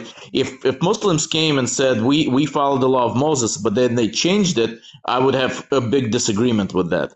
But you guys Yeah. don't do that. You don't make that claim. No, we Christians don't make that claim claim. that they follow the Torah, but they don't keep it, and that's where I have a Yeah. problem. Yeah, exactly. We're saying the Quran is the law which is given to the Muslims, to the world, for the people. And for the sake of argument, if whenever we are speaking about the teachings of Jesus and the teachings of Paul in the Bible, in their Bible, then they have a lot of problems because Paul is going against, directly against, for example, going and telling the people that circumcision is no more needed. Correct. I mean, he even says that the law of Moses was the curse, right? Yes, exactly. And he was saying that it's a curse, and Okay. Jesus nailed it to the cross. Okay, thank you so Let's not much. It make the was a show good time. against, like, well, this is a philosophical show, a religious philosophical show, which for sure doesn't exist on TikTok, where we can discuss our religions from an outsider's perspective, which is a perspective that counts. Because by definition, if you're not growing, you're shrinking. So if we can't make a case to an unbeliever, then what's our religion worth? So this is why I answer all questions not as an Orthodox Jew, or then I would just be quoting what the Talmud says, but from an inquisitive, ethical individual who's looking for an ethical outlet in life, and that, from my perspective, the best one is Judaism. Yeah, and one point and I will be discussing it. Oh, sorry. Muslims do this all the time, and they do this to try and get Jews on their side against Christians, as opposed to seeing. I'm not stupid. I know what they're doing, and the key is this: why is it that you're going to make that argument against Christians when you yourself don't even observe the same laws that Jews do? Please just answer the question. Because Okay, we we don't are not claim to under the follow law the of laws of Moses. Moses. It is very Okay, so clear. We don't Christians claim. Where, say You where, that guys, they you are guys not claim under the that. law. No, no, no. Hold on. Who answered? Who answered? Yeah, we don't. We yeah, don't. we We are. don't claim to follow the law of Who Moses. You, answered? you Christians do. Muhammad. Muhammad, thank you for answering. I appreciate the honesty. Christians say the exact same thing. So now what? Yeah, but Yeah, the thing is, you follow the Old Testament. We don't. Like what? What? What do you mean? You claim you follow the Old Testament. You believe in the Old Testament. You follow the Torah, but then at the same time you say you don't follow. You've changed God laws. We don't Wait a minute. claim Hold on. you change. Do you not believe and appeal to some of the people of the book, which would be the Tanakh? We don't believe in the Tanakh today. We don't believe in that. We believe there's some truth in it, but we don't believe in the same one today. Okay, so then the same thing could be said But for you do. Christians. No, you do believe in it. You do believe in it. Are you saying you don't believe in it at all? No, I'm a Torah observant Christian, but not all Christians are. The point that I'm getting at is Okay, but you're not holding the same energy when you're doing this just to suck up to Jews. I'm not stupid. I know what you're how doing. how like we don't. Look. This is what I'm saying. I'm saying we don't claim to follow the law of Moses in the Torah. You guys do, but Paul No, they changed that. don't. No, Christians don't. That's what you're not getting. Christians say that we are not Jews. We are not bound by the law. That's why they don't keep it. But do you not believe? Do you not believe in the Torah? Do you not Oy believe it's from vey. God? I do, but now Okay, that's not what I'm discussing. Let's stick to the okay. topic. Wait. I'm sticking to that. But if you believe the Torah is the complete word of God, if you believe that, then why are you changing the word of God? That's what I'm saying. Why are you changing the law? We don't believe that. That's how we can make that claim. Like we don't Because follow. For example, we don't eat shrimp. they are We can not, make the they claim. don't believe that they are Jews. They are Jews even say this is what Jews even affirm this, but then Jews get mad that Christians don't keep the law when Jews are affirming you're not Jewish, don't keep the law. Yeah, that's a culture problem. That's nothing got to do with religion. Yes, And we're talking. absolutely it We're talking. does. I Well, know this is not complicated. You're making it complicated because it shoots your argument in the foot. no, it doesn't. What you're not. Oh, it What you're not destroys your understanding is argument that you completely. believe in the Torah. But listen. What you're saying is you believe in the Torah. You believe it's the word of God. God set out some commandments in the Torah. Set out some laws. Then Paul came along and changed it. But you still believe in both from God. You still believe both scriptures are from God. But one guy came and said, God, hey guys, God's changed the law. Of course, which means God's changed.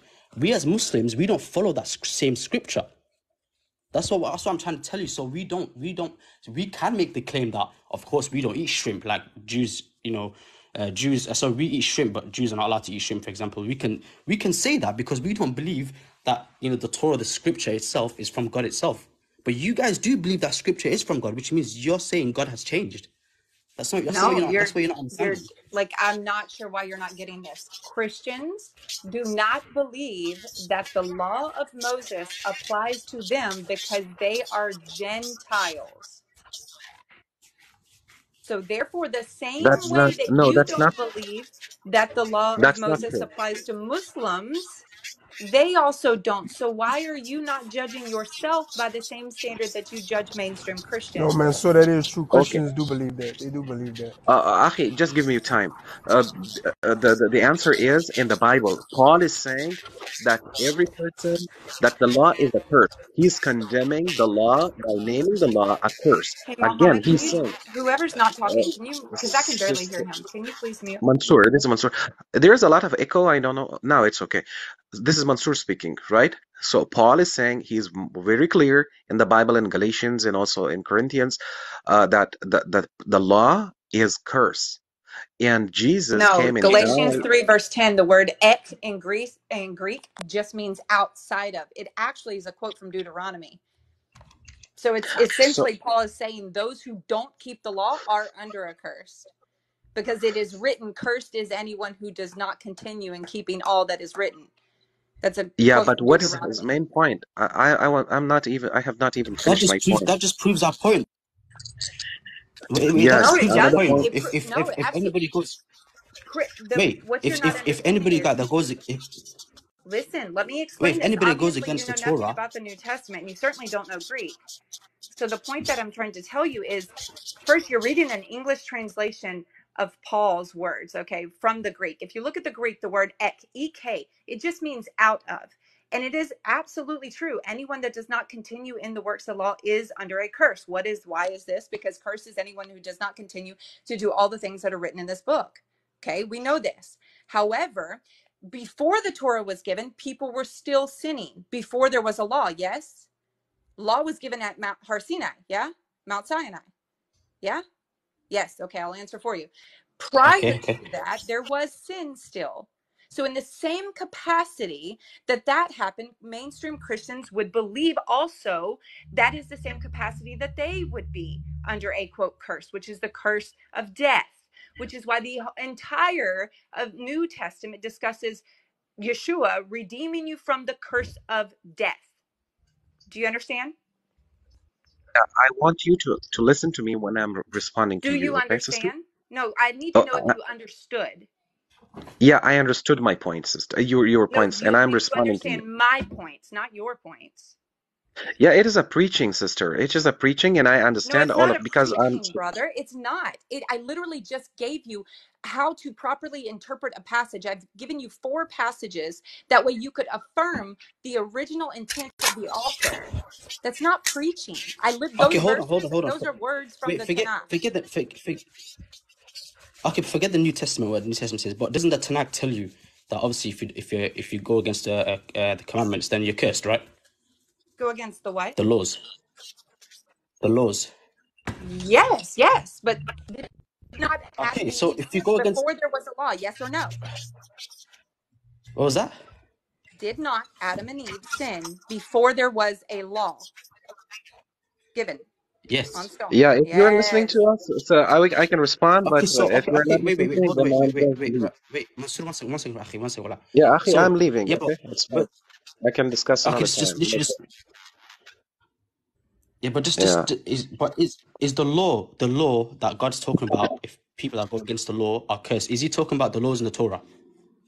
Yes, because obviously. Okay, No, hold on. Let me so don't cut my answer off. wait, hold Don't on, cut my wait, I answer didn't off. ask my I'm not question. Wait, done. hold on. I'm not done. Don't cut my answer off. It's just Don't a simple yes or soundbite no. me. Okay, Yes, fine. Another absolutely. time.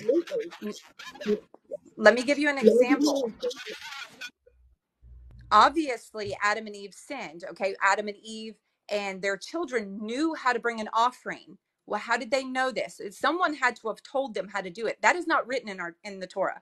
Do you understand? Okay, so therefore the things that were not written became a part of the law. This is why some Jews, not all, believe that there was specific laws prior to actually being given the law at Sinai. For example, tzitziot. That was not something that was given at Genesis 1, right? This is obviously not how it works. But there are things that became a part of what is given to the children of Israel, like murdering, right? That was something you should not do. But there was no law on it until it was given at Sinai. So how would you interpret that verse then when God says if you go against the law you're cursed? How would you interpret that? What does that mean to you? Well, now we have the written law. We know what it is. Yeah, but what does that mean to you though? I'm a What law is Torah God observant talking about Christian. then? I keep the law. But what does that verse mean to you? What does it mean to you? I've already explained what it means.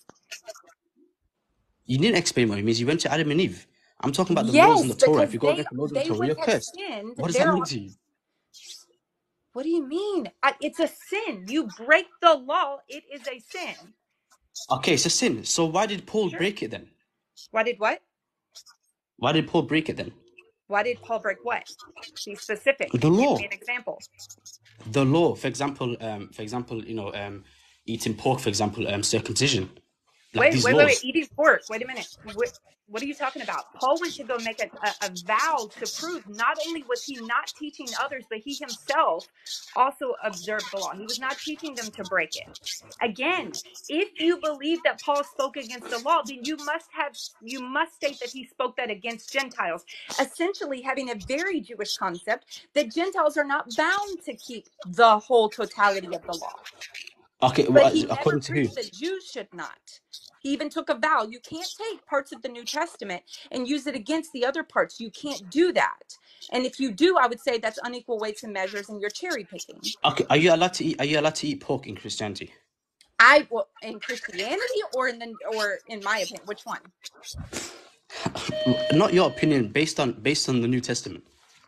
Based on the New Testament, in my personal opinion, I do not believe one should eat pork. That's my personal opinion on the interpretation of the New Testament. Now, Yeah, but is that? But that's the Christianity thing. It would say shouldn't be an otherwise. opinion. It shouldn't be an Is there an Pork tastes opinion. objective? good. Yeah. This God, is a bigger God argument. told us. Okay, God wait. told us not to do it. It shouldn't be an opinion. God said not to do it. It shouldn't be. Yeah, that's what I'm asking. Is there? Right. But that's the thing. That's what we're talking about. Jews say that, go ahead, you goyim, enjoy your pork. So wait, it's in the Torah. So what do you say to that? It's not a contradiction. That's why our Listen rabbi to what I'm comes saying. in. That's why our rabbi comes in. No, don't Oh, eat pork. Don't eat pork unless it. But it does taste good though. It. Here, can a Muslim acknowledge that pork tastes good and just say not eat it because God said not to eat it? Bro, that shit full of diseases, bro. No, yeah. But does it taste good though? I don't know, bro. I've never ate it before. Well, I mean, Hey, you should try it and then come back. Daddy, Try it you a and I've then Muslim? never ate that, bro. I'm not gonna eat something that God tells me not to eat, bro. That's crazy, bro. No, I'm kidding. Like, obviously, don't do it. But I'd like to talk to someone who converted to Islam to see if they would be honest enough to say that pork is delicious, but we don't eat it because God says not to eat it. Yeah, but what's wrong with that, though? What's wrong with that? So With wait, what? Rabbi. I think your whole point, Rabbi, is that as long if you read a scripture and it fulfills your desires, that's a scripture you should follow. I think that's your point. That's what you're trying to say. No, right? no, not at all. I mean, I believe that it's good to join groups. It's good if you're looking for a belief system and Judaism's not available, you live and only Islam's available, become Muslim. Same thing with Christians. However, we first have to be honest, and then we can give our opinion on anything else.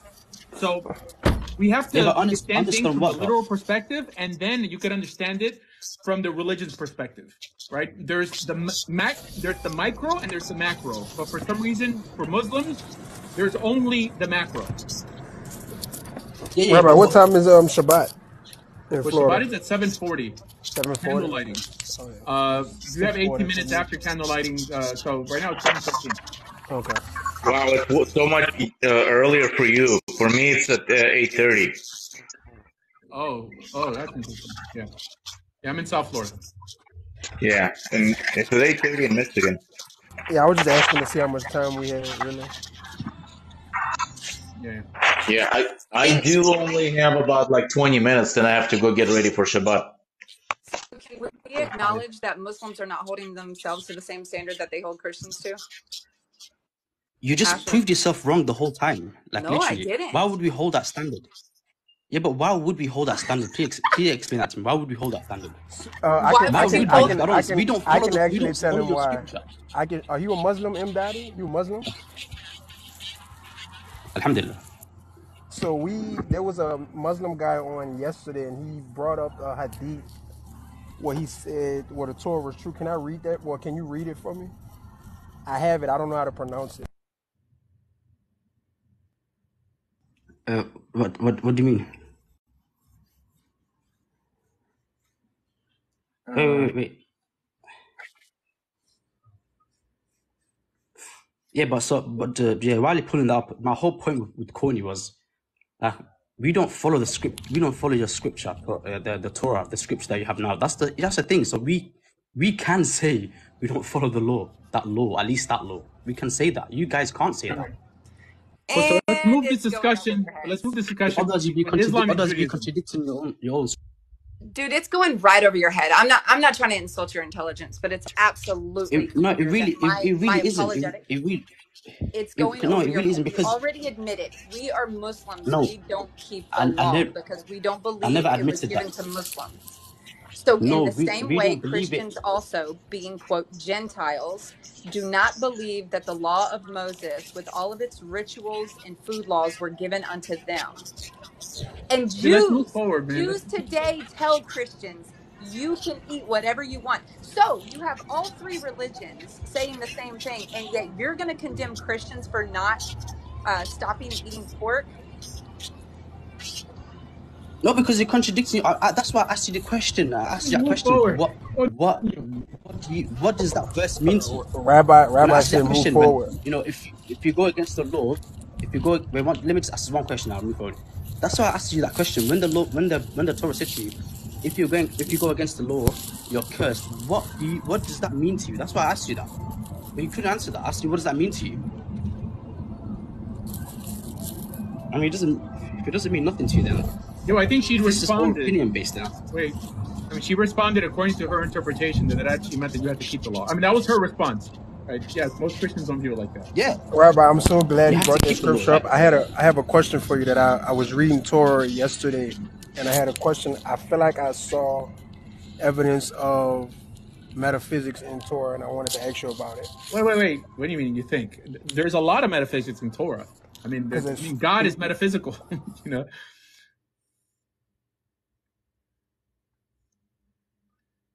Okay, fine. All right. I mean, is it just me or everybody's getting disconnected? Looks like. I guess it was the AK-47. Yeah. So, Rabbi, what's your plans for Shabbat? I mean, I'm going to my son, like to Chabad here with my son in 10 minutes. So, yeah. You know what about after that? Any dinner plans, lunch plans? Yeah, I have dinner at home. Yeah, you see, I go to places that I don't agree with everyone else on. By the way, I mean I don't agree with Chabad. I mean I like their chillins, you know, and their Fabregans. But yeah. Okay. I found it. It's I'm the same way. I'm not a Chabadnik, but I go to Chabad because it's 5-minute walking distance from me. And a lot of my friends go to Chabad, so why am I gonna, go somewhere else, right? You go wherever community is and what's closest to you.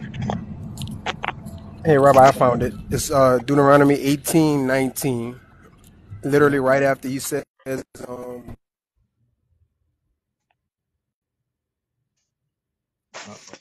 He's going to Google, I think, to read it, and then you can't leave the app when you're reading something, otherwise you go mute. Oh, I didn't know. I had no idea. Yes, it's just 18 and 19 after he says the prophet who doesn't listen to his words, he will have to give an account for himself to me. Does that mean once we die? God said we have to give an account for ourselves to him? Oh, I don't know what that means exactly. I mean, it just means that they're going to have to deal with God's wrath to some extent. But I use that to show that Deuteronomy chapter 18 is not talking about prophet. That it's not just talking about one prophet. Because then I agree. Yeah, I mean, it's clearly talking about prophets in general, and it's the only chapter we have in the whole Torah that tells us to accept prophets when they come. Now, that doesn't exclude, your prophet necessarily, and whatever that prophet may be. But it's for sure not limited just to one person, because the people who say that will just say, no, but this verse is saying, but this is not the way we read the Bible. We don't just take one verse and build a whole doctrine out of it, right? We have to read it in context. Right, I agree. Yeah, I agree. And I am that prophet. Could be, possibly. Yeah. I mean, the Kalishnikova Rebbe. That's a name I appropriated from this guy, Fauci. Anyways, all right, next. Moving forward, guys. We have 10 minutes. Sorry, one thing. There's some Simply Live in the comments said that men don't love their daughters. That is the most ridiculous thing I've ever heard. Yeah, but why? I don't know why, but to me, it's so hilarious and ridiculous. Like, there's nothing in my life more important than my daughter. Like, it's such a weird. You have to see the context. And what's the context?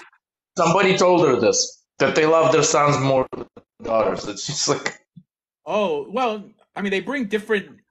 We love them in different ways. I mean, just like we love our wives differently, also, right? I mean, yeah, for sure. I mean. My daughter was my first child. My son was my second. And it's I mean, girls are sweeter. I mean, I remember having my daughter on my shoulders when she was little, and it was just like, like my little girl. Well, my son, I'm always throwing him into the fire, trying to toughen him up. So it's two different relationships. Yeah, I mean, I take my daughter shooting also, but I want her to remain feminine, and I want my boy to be a monster, and then tame and harness that and focus it to what's good. So yeah. I make my daughter a monster. My daughter is a blue belt in jiu-jitsu. I take her shooting. She does everything. Yeah, I mean, I want my daughter to be able to get married. This is why I don't do stuff like that. I'm not worried about that. I'm married, and I can do all of those things. Yeah. You're in Alabama. It's different. No, because I'm in a Jewish community. It's gonna be like. Okay, well, that's not maybe true. in the Jewish guys aren't too manly to begin with, unfortunately. So I mean, they'd probably be attracted to that. But anyways, like from that perspective, I believe Islam is superior. In terms of rearing strong young boys and feminine young girls, Islam does a lot better job than Judaism. Not Torah and halakha, but in what Jews do nowadays. Yeah, I agree with that. Yeah, because most Jewish kids are like a bunch of little girls, unfortunately.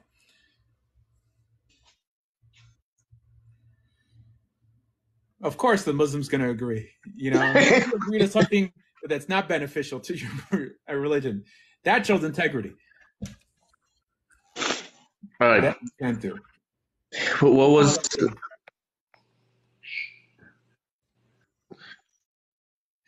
All right, next. Because you're bringing Goyish gender into Judaism. Oh, well, it's because you're on the left. I mean, for you, but to be a feminine male is to be ideal. Wait. What's a Goyish gender? Is there like a third gender that just Goys have or something? I don't understand, Matt. Can you explain what's a Goyish gender? Here, look, like people on the left who try to read the Bible believe that King David, the archetypical male, was a homosexual. So of course they're going to think that to be more feminine means to be more King David-like. Well, it's because of his relationship with his good buddy. They think it was a little bit of... No, he had a bromance. Bromance. I mean, there's nothing wrong with that. I mean, Arab... I don't think it's as big of a deal. Yeah, it's really not that big of a deal. Here, look, in the Arab shuk, anyone who's ever gone to the Arab market in Jerusalem or anything, the Arabs, they sit in each other's lap, they play with each other's hair, and it seems a lot of gay, but these are like real masculine guys. That's weird. No, it's weird for us Americans. It's not weird. It's not weird. Yeah, when a man knows, we don't think like that. If a man is really, we don't have any type of issue like that. It's not really nothing. It's like, I love you, dog. I love you, dog. Right? Yeah, we don't. Yeah, we don't look at it. Oh, saying I it's not weird to us. Dog is different than sitting in a man's lap. I'm sorry, and playing with each other's hair. Like a little bit of slap ass. I don't know about. Yeah, we do that.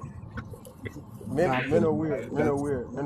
Men are weird. Y'all are. Wow. Well, in the Orthodox world, like in weddings, the guys dance with guys and girls dance with girls. Also in Korea, they do this, by the way. Kind of, whatever. When they do it, it's kind of good. Jewish weddings look like the littest weddings I've ever seen. Yeah, well, it's not the same type of dancing though. I mean, it's not like you have some rabbi twerking in front of some whatever. You know, it's like circle dancing. When you get a bunch of drunk guys who lift up one guy in the chair and start dancing around with him in the chair over their heads, and then they drop him, that's some lit weddings. There you go. World star. That's what's up. All right, guys, come on, keep it going. We don't want dead air here. We have 5 minutes. How does a rabbi know about twerking? Because I live and I breathe. And I grew up in Miami, so there you go. We invented twerking. Cool, Miami? Rabbi, I just ask you a question. Of course. I mean, Two Live Crew. I mean, Booty Shake Music. I mean, that's from Miami, though.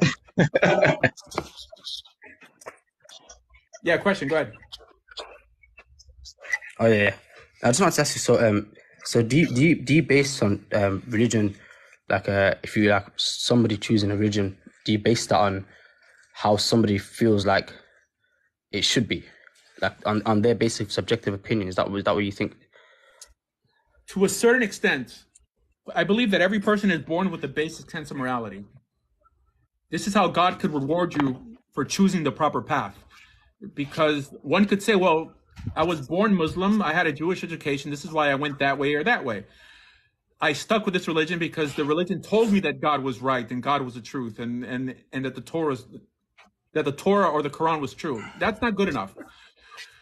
By definition, people would never leave less ethical belief systems for more ethical belief systems if the only way we know of what right is wrong, what right is right and wrong is what that text tells us, that right is right and wrong is wrong. No. Everyone has a basic sense of morality to be able to determine on a basic level what right and wrong is, enough to get them to a more sophisticated belief system that's going to drag them the rest of the way. Meaning, religion doesn't make man good. Religion makes man better. That means if you're a crappy person and you come to religion, your religion's going to look crappy. But if you're a decent individual and you're looking for that ethical outlet in religion, you're going to shine that much more. So this is why you have crappy Jewish people and crappy Muslims and crappy Christians, and not everyone's perfect, because you have that basic sense of morality. And in Judaism, we correlate this with the 7 laws of Noah, that we believe that that's the bare minimum that God uses to separate man from the animal. Now, not exactly, I mean, this is just a rabbinical interpretation, but the concept is the one I'm focusing on here. That the only reason God could punish, well, let's say Sodom and Gomorrah or the people in the time of Noah, was because it was a bare minimum of decency that they were violating. Yeah, it's the statement I think we have. I think it's in Talmud where it says that the same rain falls on the weeds and on the flowers. All right, so it basically you need to take that message of God, but you also need to be the good person. Otherwise, you could corrupt that message and turn it into something evil. So what's your response to that, Muhammad? I mean, to what I said, at least. Yeah, that makes sense in a way, but I think what would make more sense is if you theologically try to find the truth and then base your morality on that, because then if you use your standards, if you're saying everybody's born with a baseline morality, yeah, but what criteria would you be using to find that truth? I mean, if not morality. So, for example, I'd use criteria. For example, if lots of things like prophecies, evidences, things that come to true, lots of different things. So miracles, essentially. Not just miracles as well. Not just miracles, but also for example, if the scriptures stay the same for a very long time as well, till the same day. If the scriptures things like this, things like that. So basically, he's promoting Islam again. No, it's not promoting Islam. It's not. I don't think he's promoting Islam. It's not that. I'm just saying why most Muslims choose that path over another one. I don't think Jews. I mean, that's something rational nowadays. But in the time of the Exodus, you're telling me people cared of the consistency of Scripture? No, they saw a good God that cared about them and gave them a higher standard to aspire to by giving them laws, and they saw everything else. And it was like, where else are they going to go? With this civilized, ethically superior group of people, or these people here like worshiping stones and roaches and like the sand on your feet?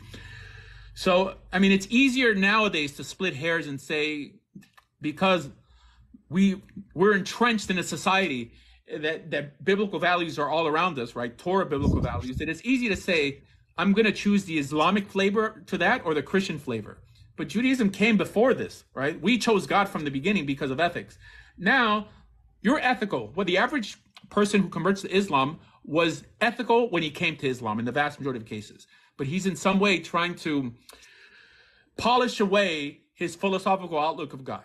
So they either choose Christianity or Islam. It seems like you can't go wrong with sticking with what's older if these other two religions just brought narrative and metaphysics to the table. Yeah, but isn't logic more important than ethics when it comes to choosing religion? Isn't it? Because logic is logic is not it's not subjective. There's only one truth. The truth is universal. There's only one truth, and you can't delete logic. You can't just get rid of it. But emotions and ethics and stuff, that's just subjective to someone's opinion. That can just change easily. But that's why we need to use logic and rationality to come to truth. And that's what I believe. Then we should base our ethics and morality off what we came to truth with, using our logic. Otherwise, we're just all confused then. So I respect that, but it depends what you're gauging with that logic. I'm trying to gauge ethics with that logic. Is the same God? Is it logical to assume that being that the same God who told you not to unalive people is the same God who told you not to eat shrimp, now suddenly the same God has changed his mind? That seems a little illogical, right? For it to be the same God who said he doesn't change, I would gauge it from that perspective. I mean, that would stop me from becoming a Muslim, not help me, you know. But anyways, look, I have to go because it's 7:30. I have to go to the show. Thank you for stopping by, and yeah, follow the host, guys.